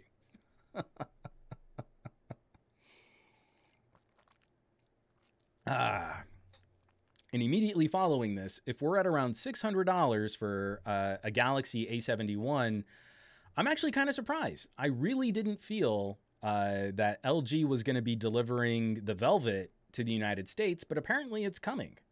This is an article by way of Engadget, written up by Steve Dent. LG's mid-range 5G Velvet comes to Europe this month and to the US soon. And so again, the Snapdragon 765, 6 gigabytes of RAM, a 4,300 milliamp hour battery, a big old 1080p OLED. This has a 3.5 millimeter headphone jack and an SD card slot for expanded storage. And LG is already teasing that it does have active pen stylus support, and there will be a dual screen case for it, but pricing has been a bit higher. So the equivalent price in South Korea is somewhere around $700. And this becomes a stickier conversation over, say, a OnePlus 8 or that A71. But again, I want to see purpose-built 5G capable hardware for the United States market that can leverage different pros and cons. So let me get this out of the way here. So we've got like, yeah, it does say Samsung under this photo. Oh my gosh, that's hilarious, Two Spirits. This is not a Samsung, but apparently the metadata on this will probably get better traffic if they put Samsung keywording into a story about LG. Who knows? But I'll be very interested to see. We're nearing what I have to assume will be a launch for the Galaxy Note, the Galaxy Note 20. I'm very anxious to see, will we get a Galaxy Note 20 and a Galaxy Note 20 Plus? Because the Galaxy Note 10, I don't feel was a great competitive phone. It was $950 for a 1080p display, no headphone jack, and no expandable storage. So if I'm comparing an active stylus driven device, and now we're into 5G territory, the LG Velvet could be a better bang for buck if you want a headphone jack, expandable storage, and an active pen stylus with pressure sensitivity and palm rejection, and 5G. I'm going to be really, so like the success of the Velvet for me actually hinges on what price will a Galaxy Note 20 launch at? Because if I want this more fleshed out product that can expand the storage, has pen support, I can plug in headphones, I might be willing to compromise on the GPU performance and the outright, CPU performance to save $250, maybe $300. What do we expect a Galaxy Note 20, if we get a Note 20 and a Note 20 Plus, what do we expect a Note 20 to launch at? And what compromises would we be willing to make to get a very similar experience on a competing product? Because I was telling you, like, as much as I love a OnePlus 8, if you're all about your Note and you love having a stylus, you're not going to go for a OnePlus. You're going to want another active stylus device. And here, LG might be able to scratch that itch for around $200 to $300 less, let alone getting the V60 on reduced costs. Andrew Wallace, I will say that I'm even more tempted by the V60. I mean, the V60 was on sale on Verizon, so you could get the Verizon V60 for like $500, and it just breaks my heart because the phone is so good and it's getting so little acknowledgement or coverage. From Pat Costin, do we have a proper spec sheet on the Velvet? Can the quad DAC be hidden in the small print like the stylus support for the V60? I'm almost positive that the Velvet will not have the proper ESS DAC. That being said, when I listen on the V60 in non-hi-fi mode, it is still better quality and with a louder amp than any other competing phone with a built-in headphone jack. Do I still have it on the desk here? I don't think I do. Oh, no, here it is. I'm going to be putting out an audio review on the LG Stylo. With the exception of true high-res audio support. So if we're talking just listening to MP3s, the Stylo 6 has a louder amp and can offer up competitive quality numbers against phones like the Xperia 1 Mark II. I mean, like, again, Sony offers true high-res support, so if you want the full frequency response of your 24-bit FLAC files, go Sony. If you want a louder amp and a lower noise floor, a $150 phone is competing very well for headphone users against a $1,200 Sony. So I have to believe, even if we don't get the quad DAC, the ESS DAC in the Velvet, it's still going to be one of the best performers of the year, second only to the V60, is going to be my prediction. I can't verify that. I don't have a Velvet. I'm feeling pretty good, though, about that prediction.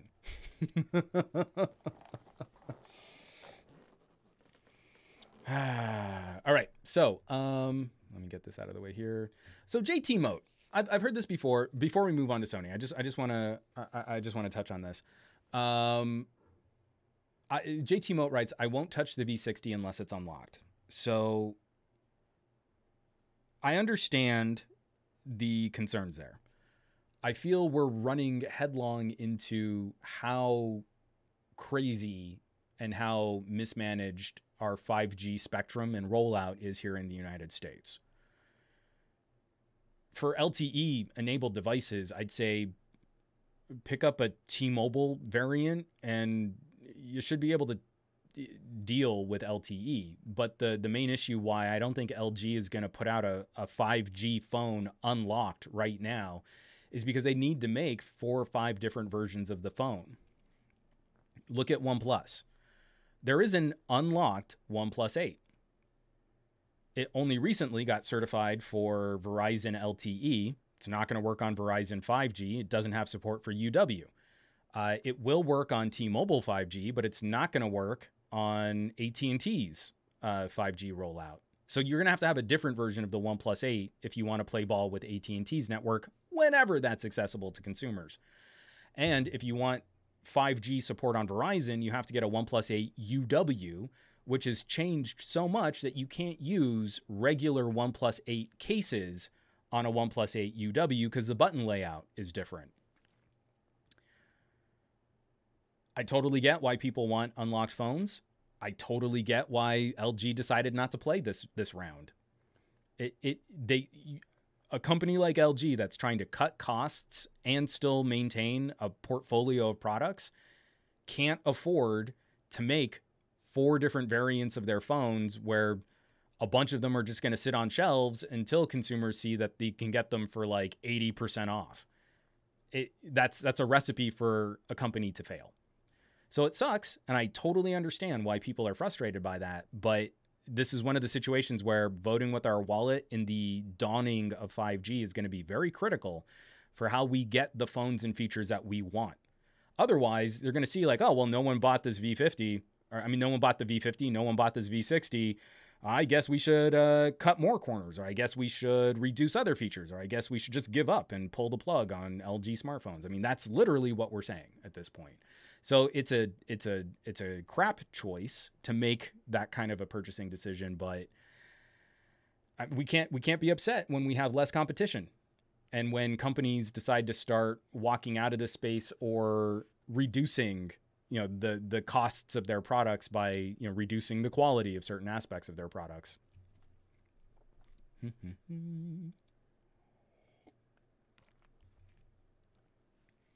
From J Million NYC, the only case that works on the OnePlus 8 and OnePlus 8 5G UW is the one I got from OtterBox. I think there's one other company that's making a bumper case where, because this button layout is weird here on the side, they make one case that just has this huge scoop. It's just this huge open area on the side of the phone, and it'll fit both a regular OnePlus 8 and a OnePlus 8 UW. So it's a mess. It's a mess. And we should be super frustrated with carriers and with Qualcomm making this aggressive of a cash grab. But at the end of the day, we also just, if you need a phone, you need a phone. Like if you're buying a new phone this year, That's the reality of your market. And there are going to be a ton of consumers who it would be great if they could wait until 2022 for all this stuff to be sorted. They're not going to be able to. So we should at least be somewhat clued in onto what those options are. Someone who might keep their phone for 3 or 4 years, I'm not going to recommend they get a year or 2-year-old LTE phone today. It's not a good recommendation. It really isn't. But it does mean acknowledging that costs have gone up and certain things have changed, and they're going to have to do business in a way that might not be great today, but will hopefully be better tomorrow. All right, moving right along. Who wants to talk about the PlayStation? I am very torn on PlayStation 5. I mean, again, okay, let's start off with aesthetics. I love LOVE capitalized exclamation point. I love the PlayStation 5 controller design. It looks like a couple cues cribbed from an Xbox. It looks like it's going to be the slightly meatier grip that I like on the PlayStation 4 controller. I like the PS4 controller a lot better than the PS3 controller. And it's got that kind of edgy Tron Legacy aesthetic. You know, it looks like the time travel suits from Avengers. We've seen all of these comparisons. You guys know where I'm going with this. Love the controller design. I can't say I'm a big fan of the box. I mean, again, I'm sharing an Engadget story here. This is Chris Holt looking at the PlayStation 5. But these fins and these shapes, I don't think I dig it. These swoopy curves and how tall and how large. And like, yeah, you can set it on its side. And, you know, the base where the disk drive might be kind of swoops down, and there's room for, you know, like a part of the shell to also keep airflow going from under the case. But there just looks like there's so much unnecessary plastic. And again, it comes down to the amount of space that these fins take up that aren't really practical. Like, this large middle black wedge, to me, just looks like it blocks airflow that could be venting out the top of the PlayStation. For as Borg simple as the next Xbox is going to be, one of the things that I've loved in enthusiast computer designs, like taking it to Corsair. Corsair deserves so much credit for putting out a consumer purchasable workstation grade PC that's just basically like a big thermos. And there's just a big hole on the top of that computer that just pumps air out of the system. And if you're going to crib any kind of a design in the modern age for a box that's going to sit behind your TV or sit under your TV, crib that design. Big giant fan hole points air up and out of system because heat rises. And then I look at this PlayStation design and it's like, well, let's, you know, the top of the PlayStation, let's cover that and then put out some vents, that sort of diagonal cut, and then let's put some fins by those vents that won't guide airflow. It looks funky and it seems less practical. So I was super on board the controller design. I can't say I'm feeling the box. I am happy to see that there will be a disk drive version and a diskless version. I'm Bazikos 8. I'm waiting for Gamers Nexus thermal review. Huge. Okay, there's another channel. If you're into the nuts and bolts, like if you want someone to read off numbers of benchmarks for you, Gamers Nexus is always in my subscription feed. Love their commentary on PC building and especially like case design. You know, looking at the thermals of these products, so good. So good. When I went to my last Computex, I was actually like nerding out hard because they were there doing one of the overclocking challenges. I think it was at the, oh, what booth was it? I can't remember.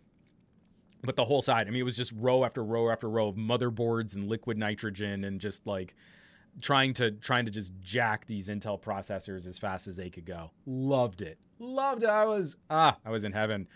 But I'm happy to see that there will still be a disc version of the PlayStation 5. As I've kind of gone through numerous streaming services, you know, I have a subscription to Netflix.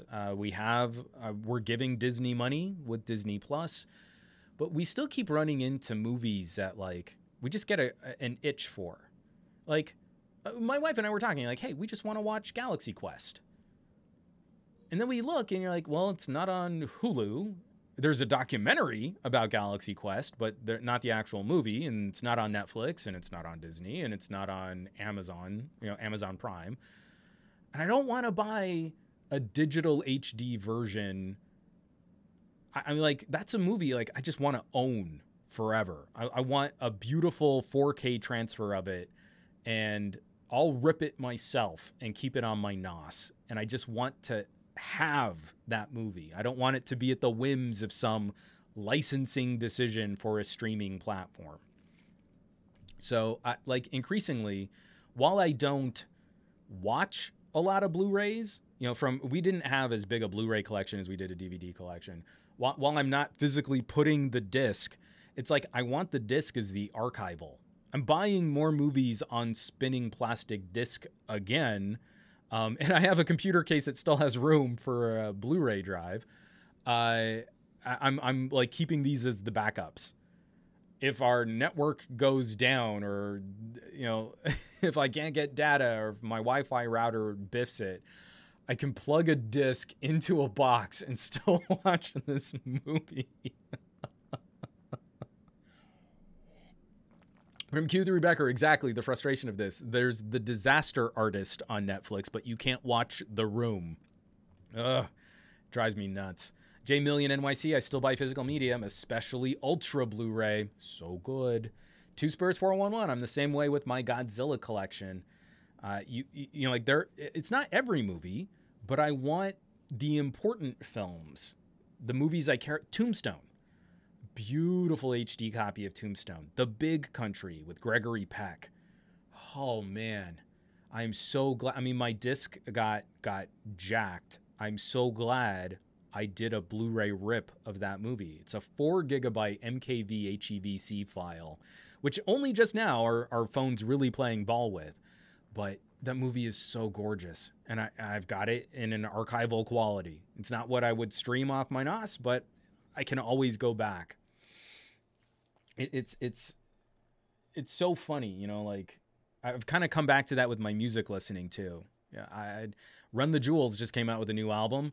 I paid for the WAV version. Do I stream or keep the WAV version on my phone? No, I listen to the MP3s, but I have the disc quality backup of that album. It's mine forever. Runai 5, that's a very good question. Can Android read optical discs via a USB disc player? I don't know. I don't know if I still have a working external DVD drive. I'm gonna have to test that because something tells me that as long as it's a standard USB I/O driver, that Android should be able to read a DVD or a Blu-ray. I don't know. All right, I'm gonna have to check that out. So anyway. Oh, Boeing Byte. This is close to our data hoarder level. Yeah, I run, what am I at right now? 8, 16, 20. I'm at 24 terabytes on my NOS. But no. I have 16 terabytes available so that I can back up. And I also do cloud. And I'm going to be looking at doing offsite with my mom. I'm going to see if I can get her to get a NOS. And I'll send her a drive.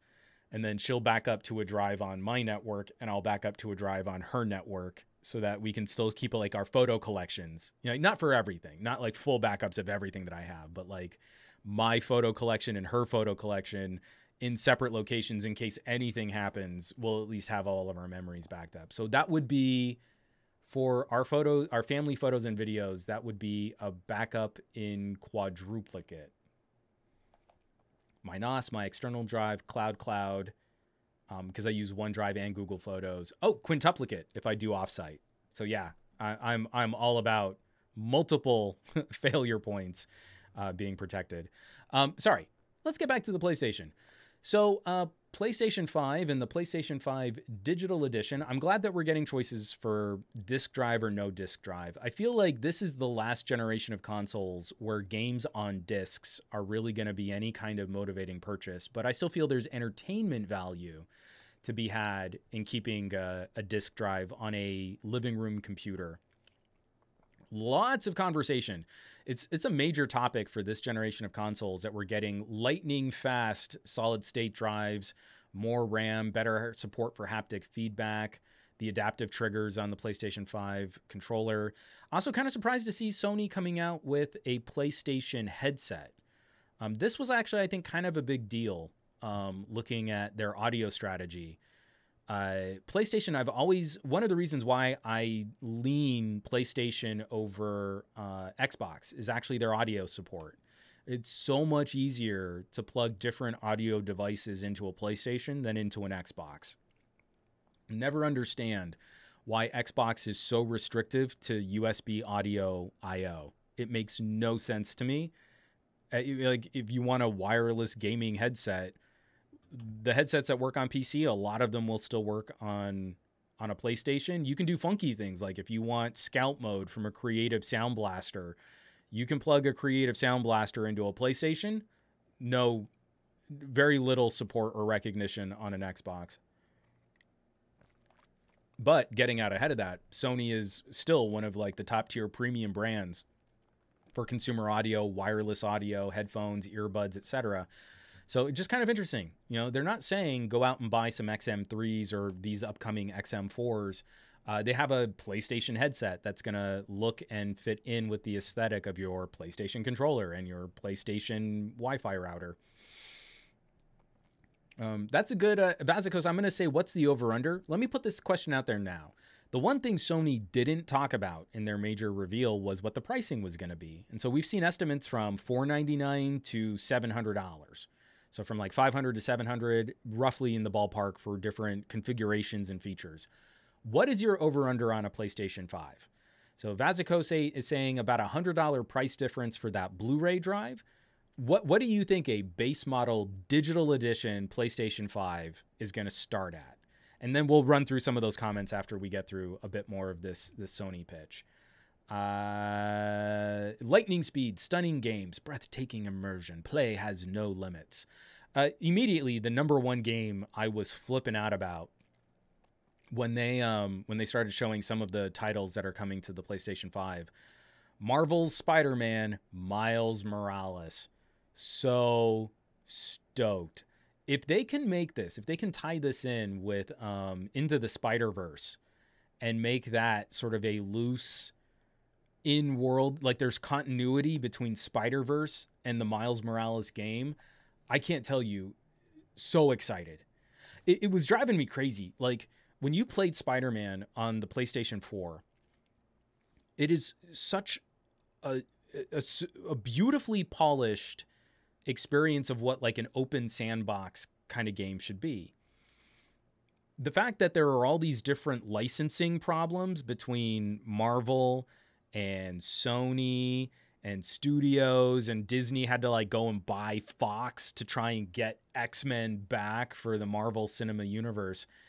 It was so sad to know that you have this amazing digital reconstruction of New York, and you could make this like the new version of Ultimate Alliance. Like, you could plug components into this ecosystem for an Iron Man game, for a Doctor Strange game. You change the game mechanics and you offer it up as like add-on packages. You know, another $30 and here's your storyline with Doctor Strange. Another $30 and man, the Hulk is rampaging through New York. Another $30 and here's an espionage stealth mission with stealth storyline with Hawkeye and with Black Widow. So much potential that we could have just like augmented this one property with Spider-Man, and we'll never get that. Like that's never going to happen because of how these different companies do business with each other. Boing Bite do a Daredevil DLC. How amazing would that be? And it's right there. Characters in continuity in the same universe who are in real New York City, and just go with it. But anyway, the closest we're going to get, I'm going to flip out. I'm going to nerd out. Spider-Verse is an amazing movie. We've even had Lex watch it, even though, Peter Parker, spoilers. So huge. So huge. I'm so excited for Miles Morales getting his own game. But some other interesting titles too. A look at a future Ratchet and Clank, a new Gran Turismo, Sackboy, a big adventure, a Little Big Planet kind of revival, Returnal. I'm not sure what that is, but it looks like an interesting roguelite shooter. Huge list of games.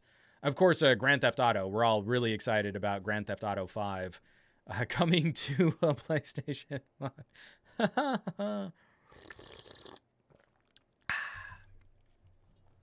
But again, across the entire ecosystem, a refinement to the controller, better haptic feedback, and that's Sony's spiel. I think a lot of us just kind of felt like the last little bit of this story didn't quite make it when they didn't tell us what the price was going to be. So what we've got here, let's run down. Matt Tyler is saying £599. Punch Kuhn is saying $600. Sam saying $599. Root Knight is saying $550 for the version with a disc. Suo Lin is saying $499. Let's see. Who else? Two Spirits 401 saying $650. $650 for that starter version. J Million saying $499 no disc, $599 with a disc. Oh, and this is a good one here. Nada Kun saying $799 Canadian for the digital edition, $849 for the Canadian version with a disc drive. I mean, again, I'm feeling for you folks up north. I feel like over the last couple of years, we've just been watching our Canadian neighbors get hammered on the exchange rate and for pricing on gadgets. And I would not be surprised to start seeing $800 price tags, Canadian dollars, for things like game consoles. Vazikos 8, $450 digital, $550 disc. So largely it seems we're all kind of feeling Sony's probably going to hit us with about $100 for a Blu-ray drive. My guess is starter storage, whatever that might be, $499, $599, and then with options for each that take you up to higher tiers of storage. If you want like 2 terabytes of storage, because they're NVMe drives, taking us to higher and higher price tags. Not sure what that would look like, but probably $100 increments. I actually had not considered the $50 price jump. That could be really interesting. Like a $499, $550 price jump between discless and a version with a Blu-ray drive. That could actually be kind of cool. I honestly hadn't even thought about that. I think like most people, I saw 2 different versions and thought $100, they're going to differentiate them with a $100 price tag. From Fat Produce, I really wish that they would stop designing consoles like people are actually going to have them set up vertically. I don't know of anyone who stores their game console vertically. It's just too easy to break, and not enough home entertainment furniture supports having a game console set up vertically. Well, Andrew Wallace, Mr. Fat Produce, you haven't met anyone who props up their game console vertically. I would like to introduce myself. My name is Juan Carlos Bagnell. I produce tech reviews and tech commentary on a number of different products. I focus a lot on mobile, but then I also do some work with Newegg, where we talk about gaming and PC building. And on my TV, we have it wall-mounted, which means our entertainment accessories are on a tiny little shelf that's just sort of precariously balanced behind the TV on a big swinging arm. And on that shelf, I have my my Nook, my Intel Nook, and my PlayStation 4. Both of them are propped up vertically, not horizontally, because they don't fit horizontally on that shelf behind my TV. So I just like to make your acquaintance. I am a person who mounts vertically. Looking at the size of the PlayStation 5 will not fit on that shelf. The way that the arm is situated, I measured it for the PS4, and the PS5 is going to be taller, and I know it's not going to fit. It's so crazy. And also Natakun is saying I store it vertically too. So Aditya, no, I might be the one and only person using their PlayStation 4 vertically. Oh, man. Well, I'm actually really interested in this next generation of consoles. We had some really brutal conversations at Newegg. This is about a year and a half ago. There was a producer there who was super into like, well, we need to be, bolstering our esports commentary, and this is like high-end hardware in the enthusiast sector. And we would get into it on the regular, talking about game streaming. We were starting to get like trickle of information on Stadia. xCloud had always been sort of in the peripheral, in the fog of Microsoft's conversations about gaming. Server side was kind of an interesting idea, and it's one that could potentially impact Newegg's business model.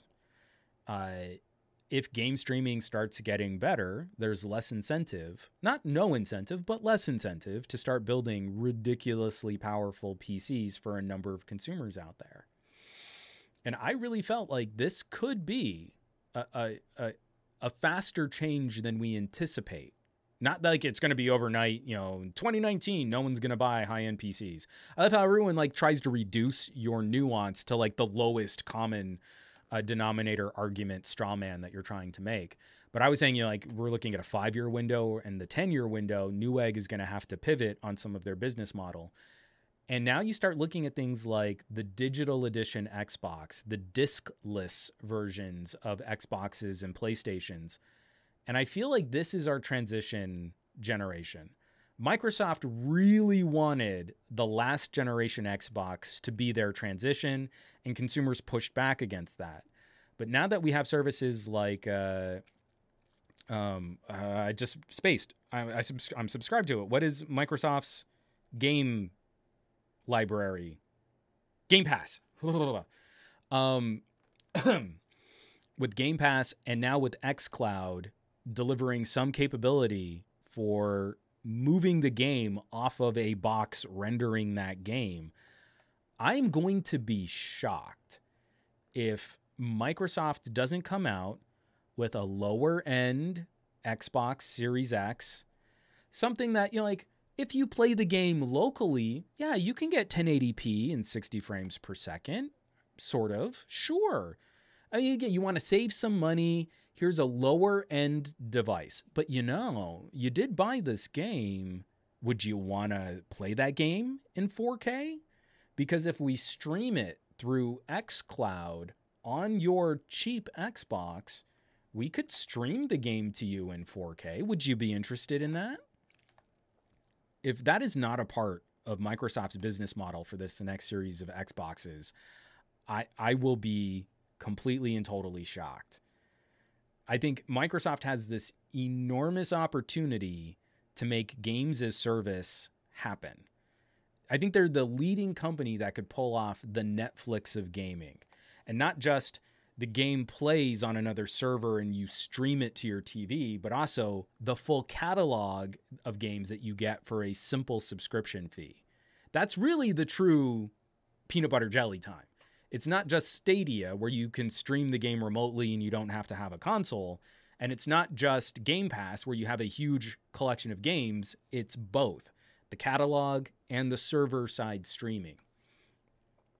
That I feel is like, for however beastly powerful the next Xbox is, all these people that are like really digging into the nuts and bolts. Well, this one has an SSD, and this one has teraflops, and this one the GPU, and this one the CPU, and this one the RAM.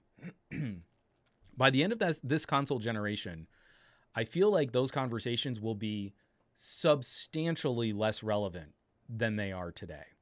I feel a ton of consumers are going to start dabbling.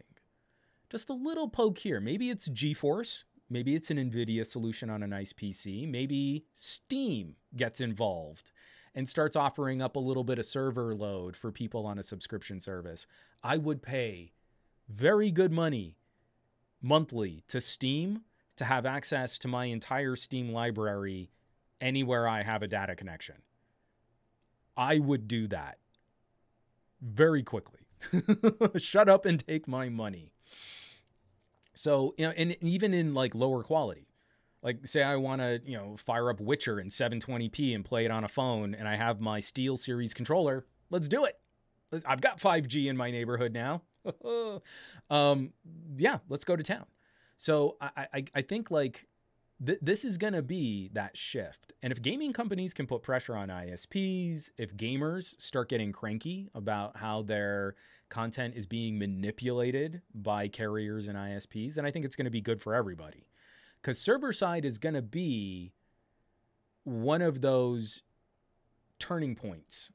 Again, once we figure out gaming, low latency, real time, it becomes less precious for me to have a beastly workstation under my desk if I could lease some server time and do my video editing on someone else's crazy hardcore server. I might be able to pad out a PC build for a little bit longer if I can rely on good data connectivity, good throughput, good bandwidth. I totally can't do it today because internet services suck today. But if I had gigabit up and down, I could be working on 4K video projects on someone else's server. The entire future of our industry could split on this kind of an idea. And the first place that we're going to see this in application is gaming.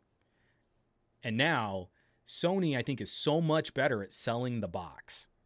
Sony still, I mean, grossly outsells Microsoft as far as from what I've been able to see in terms of comparisons and sales and stuff like that. They are so good at selling the box, and there are some great services on the box. But Microsoft has been all in on services and servers. And I think that's going to be the crazy awesome fight to watch go down between the PlayStation and the Xbox. From Pat Gostin, ooh, Control is on PlayStation now. Yup. Oh man, if you're not playing Control, it's awesome sauce.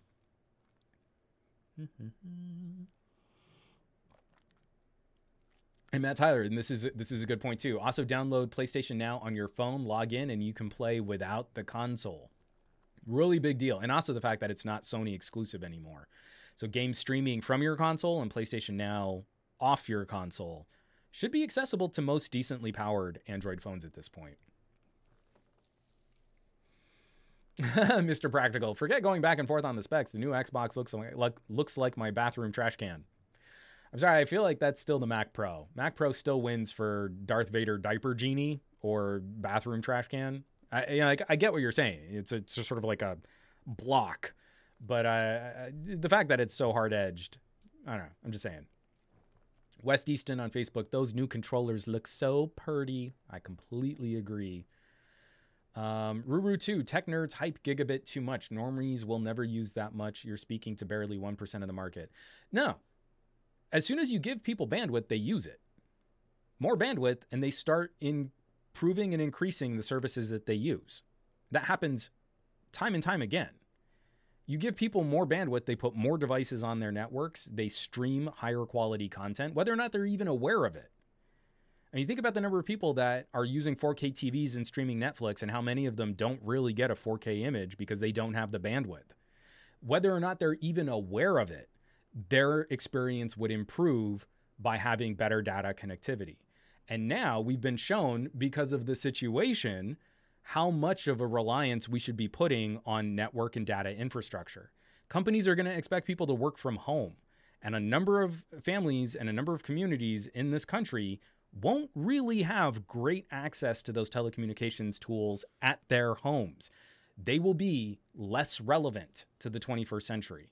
And the fact that you could go to Chattanooga, Tennessee and get 300 meg down, 300 meg up for less than half of what I'm paying for 300 meg down, 20 meg up makes me want to throw up in my mouth a little bit.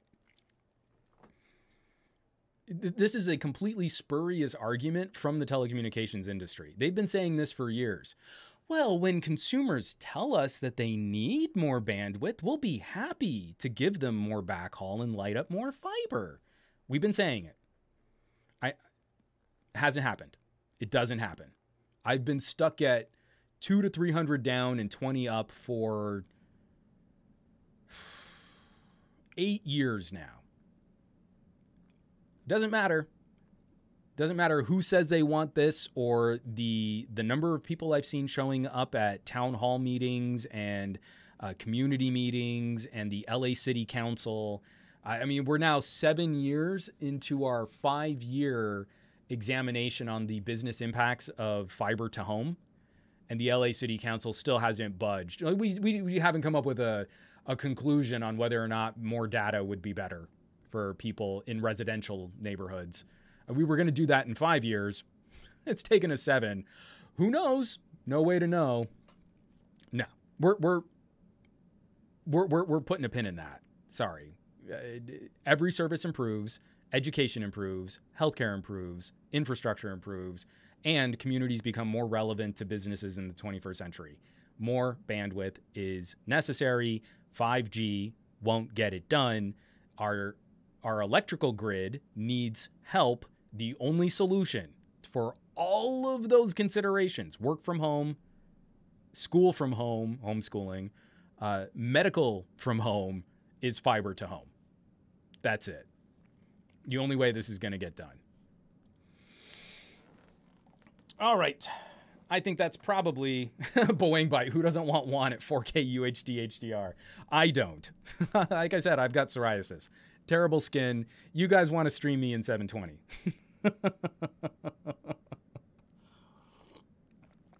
All right.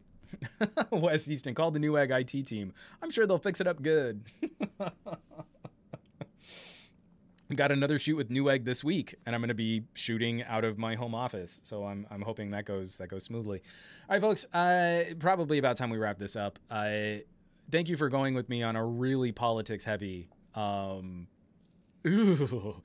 produce. I want to be able to see Juan's individual mustache hairs. You don't want to see this in 4K. I mean, I put my videos out in 4K. I don't know why I'm being this sensitive to it, but the live streams, I'm maybe not quite as cleaned up as I should be.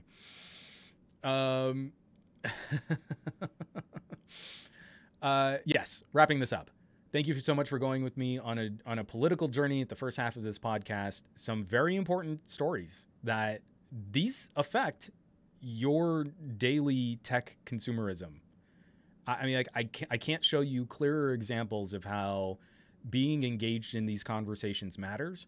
And I don't think I can point to clearer examples of how this isn't, obviously I'm a very left-leaning individual, but how these stories aren't Democrat or Republican focused. We need to be those resources in our family and our friends and our social circles and in our communities, providing context and sharing good information on what happens when multi-billion-dollar corporations get to overly influence the political process, and we don't get a say in how this stuff is managed. We need to have a say in how this stuff is managed. We'll always disagree on what the final outcome, on what the regulation should look like, but we're long overdue agreeing that there's a problem. We should be able to agree that there's a problem and then have a grown-up conversation of compromises on what the solution should be. That's the only way our society survives the 21st century. And I feel we're in good company for having these types of conversations when I see a live chat like this, who's fired up and not everyone agrees with me, but we're still, with civility, replying to each other with different pros and cons and different ideas on what the outcome should be. The flip side of that is also, I'm getting real stoked for how I play games. And I feel like an interesting sea change could happen in a very techie, geeky kind of way. And the first clues on this, seeing some of what Sony and Microsoft are working on, and knowing that there are other players like Apple and Nvidia and Valve that are also working on things that could be really interesting. You know, not a lot really shakes up that gamer relationship between games and services and spinning discs and how controllers work. I think we're starting to see some of that rubber band stretch where progress could happen really quickly. I don't know that it will, but it could. And that kind of potential is really exciting. So, thanks so much for tuning in, for hanging out, and for joining the live chat. Sharing this show is greatly appreciated.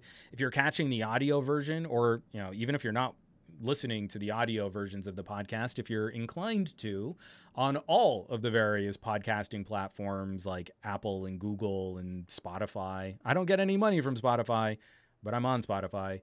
Reviews, really, really appreciated. Super hugely appreciated for this little homegrown podcast that we bring to you week after week after week. This is episode 156.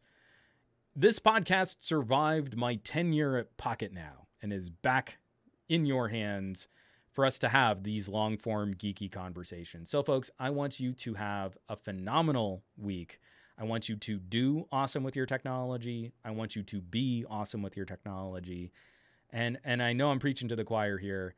I want you all to keep being those good tech neighbors, those good tech citizens to help your family and friends out, because resources online are getting more difficult to chew through, and you probably have the information in your brain to help them with a purchasing decision or with tech support.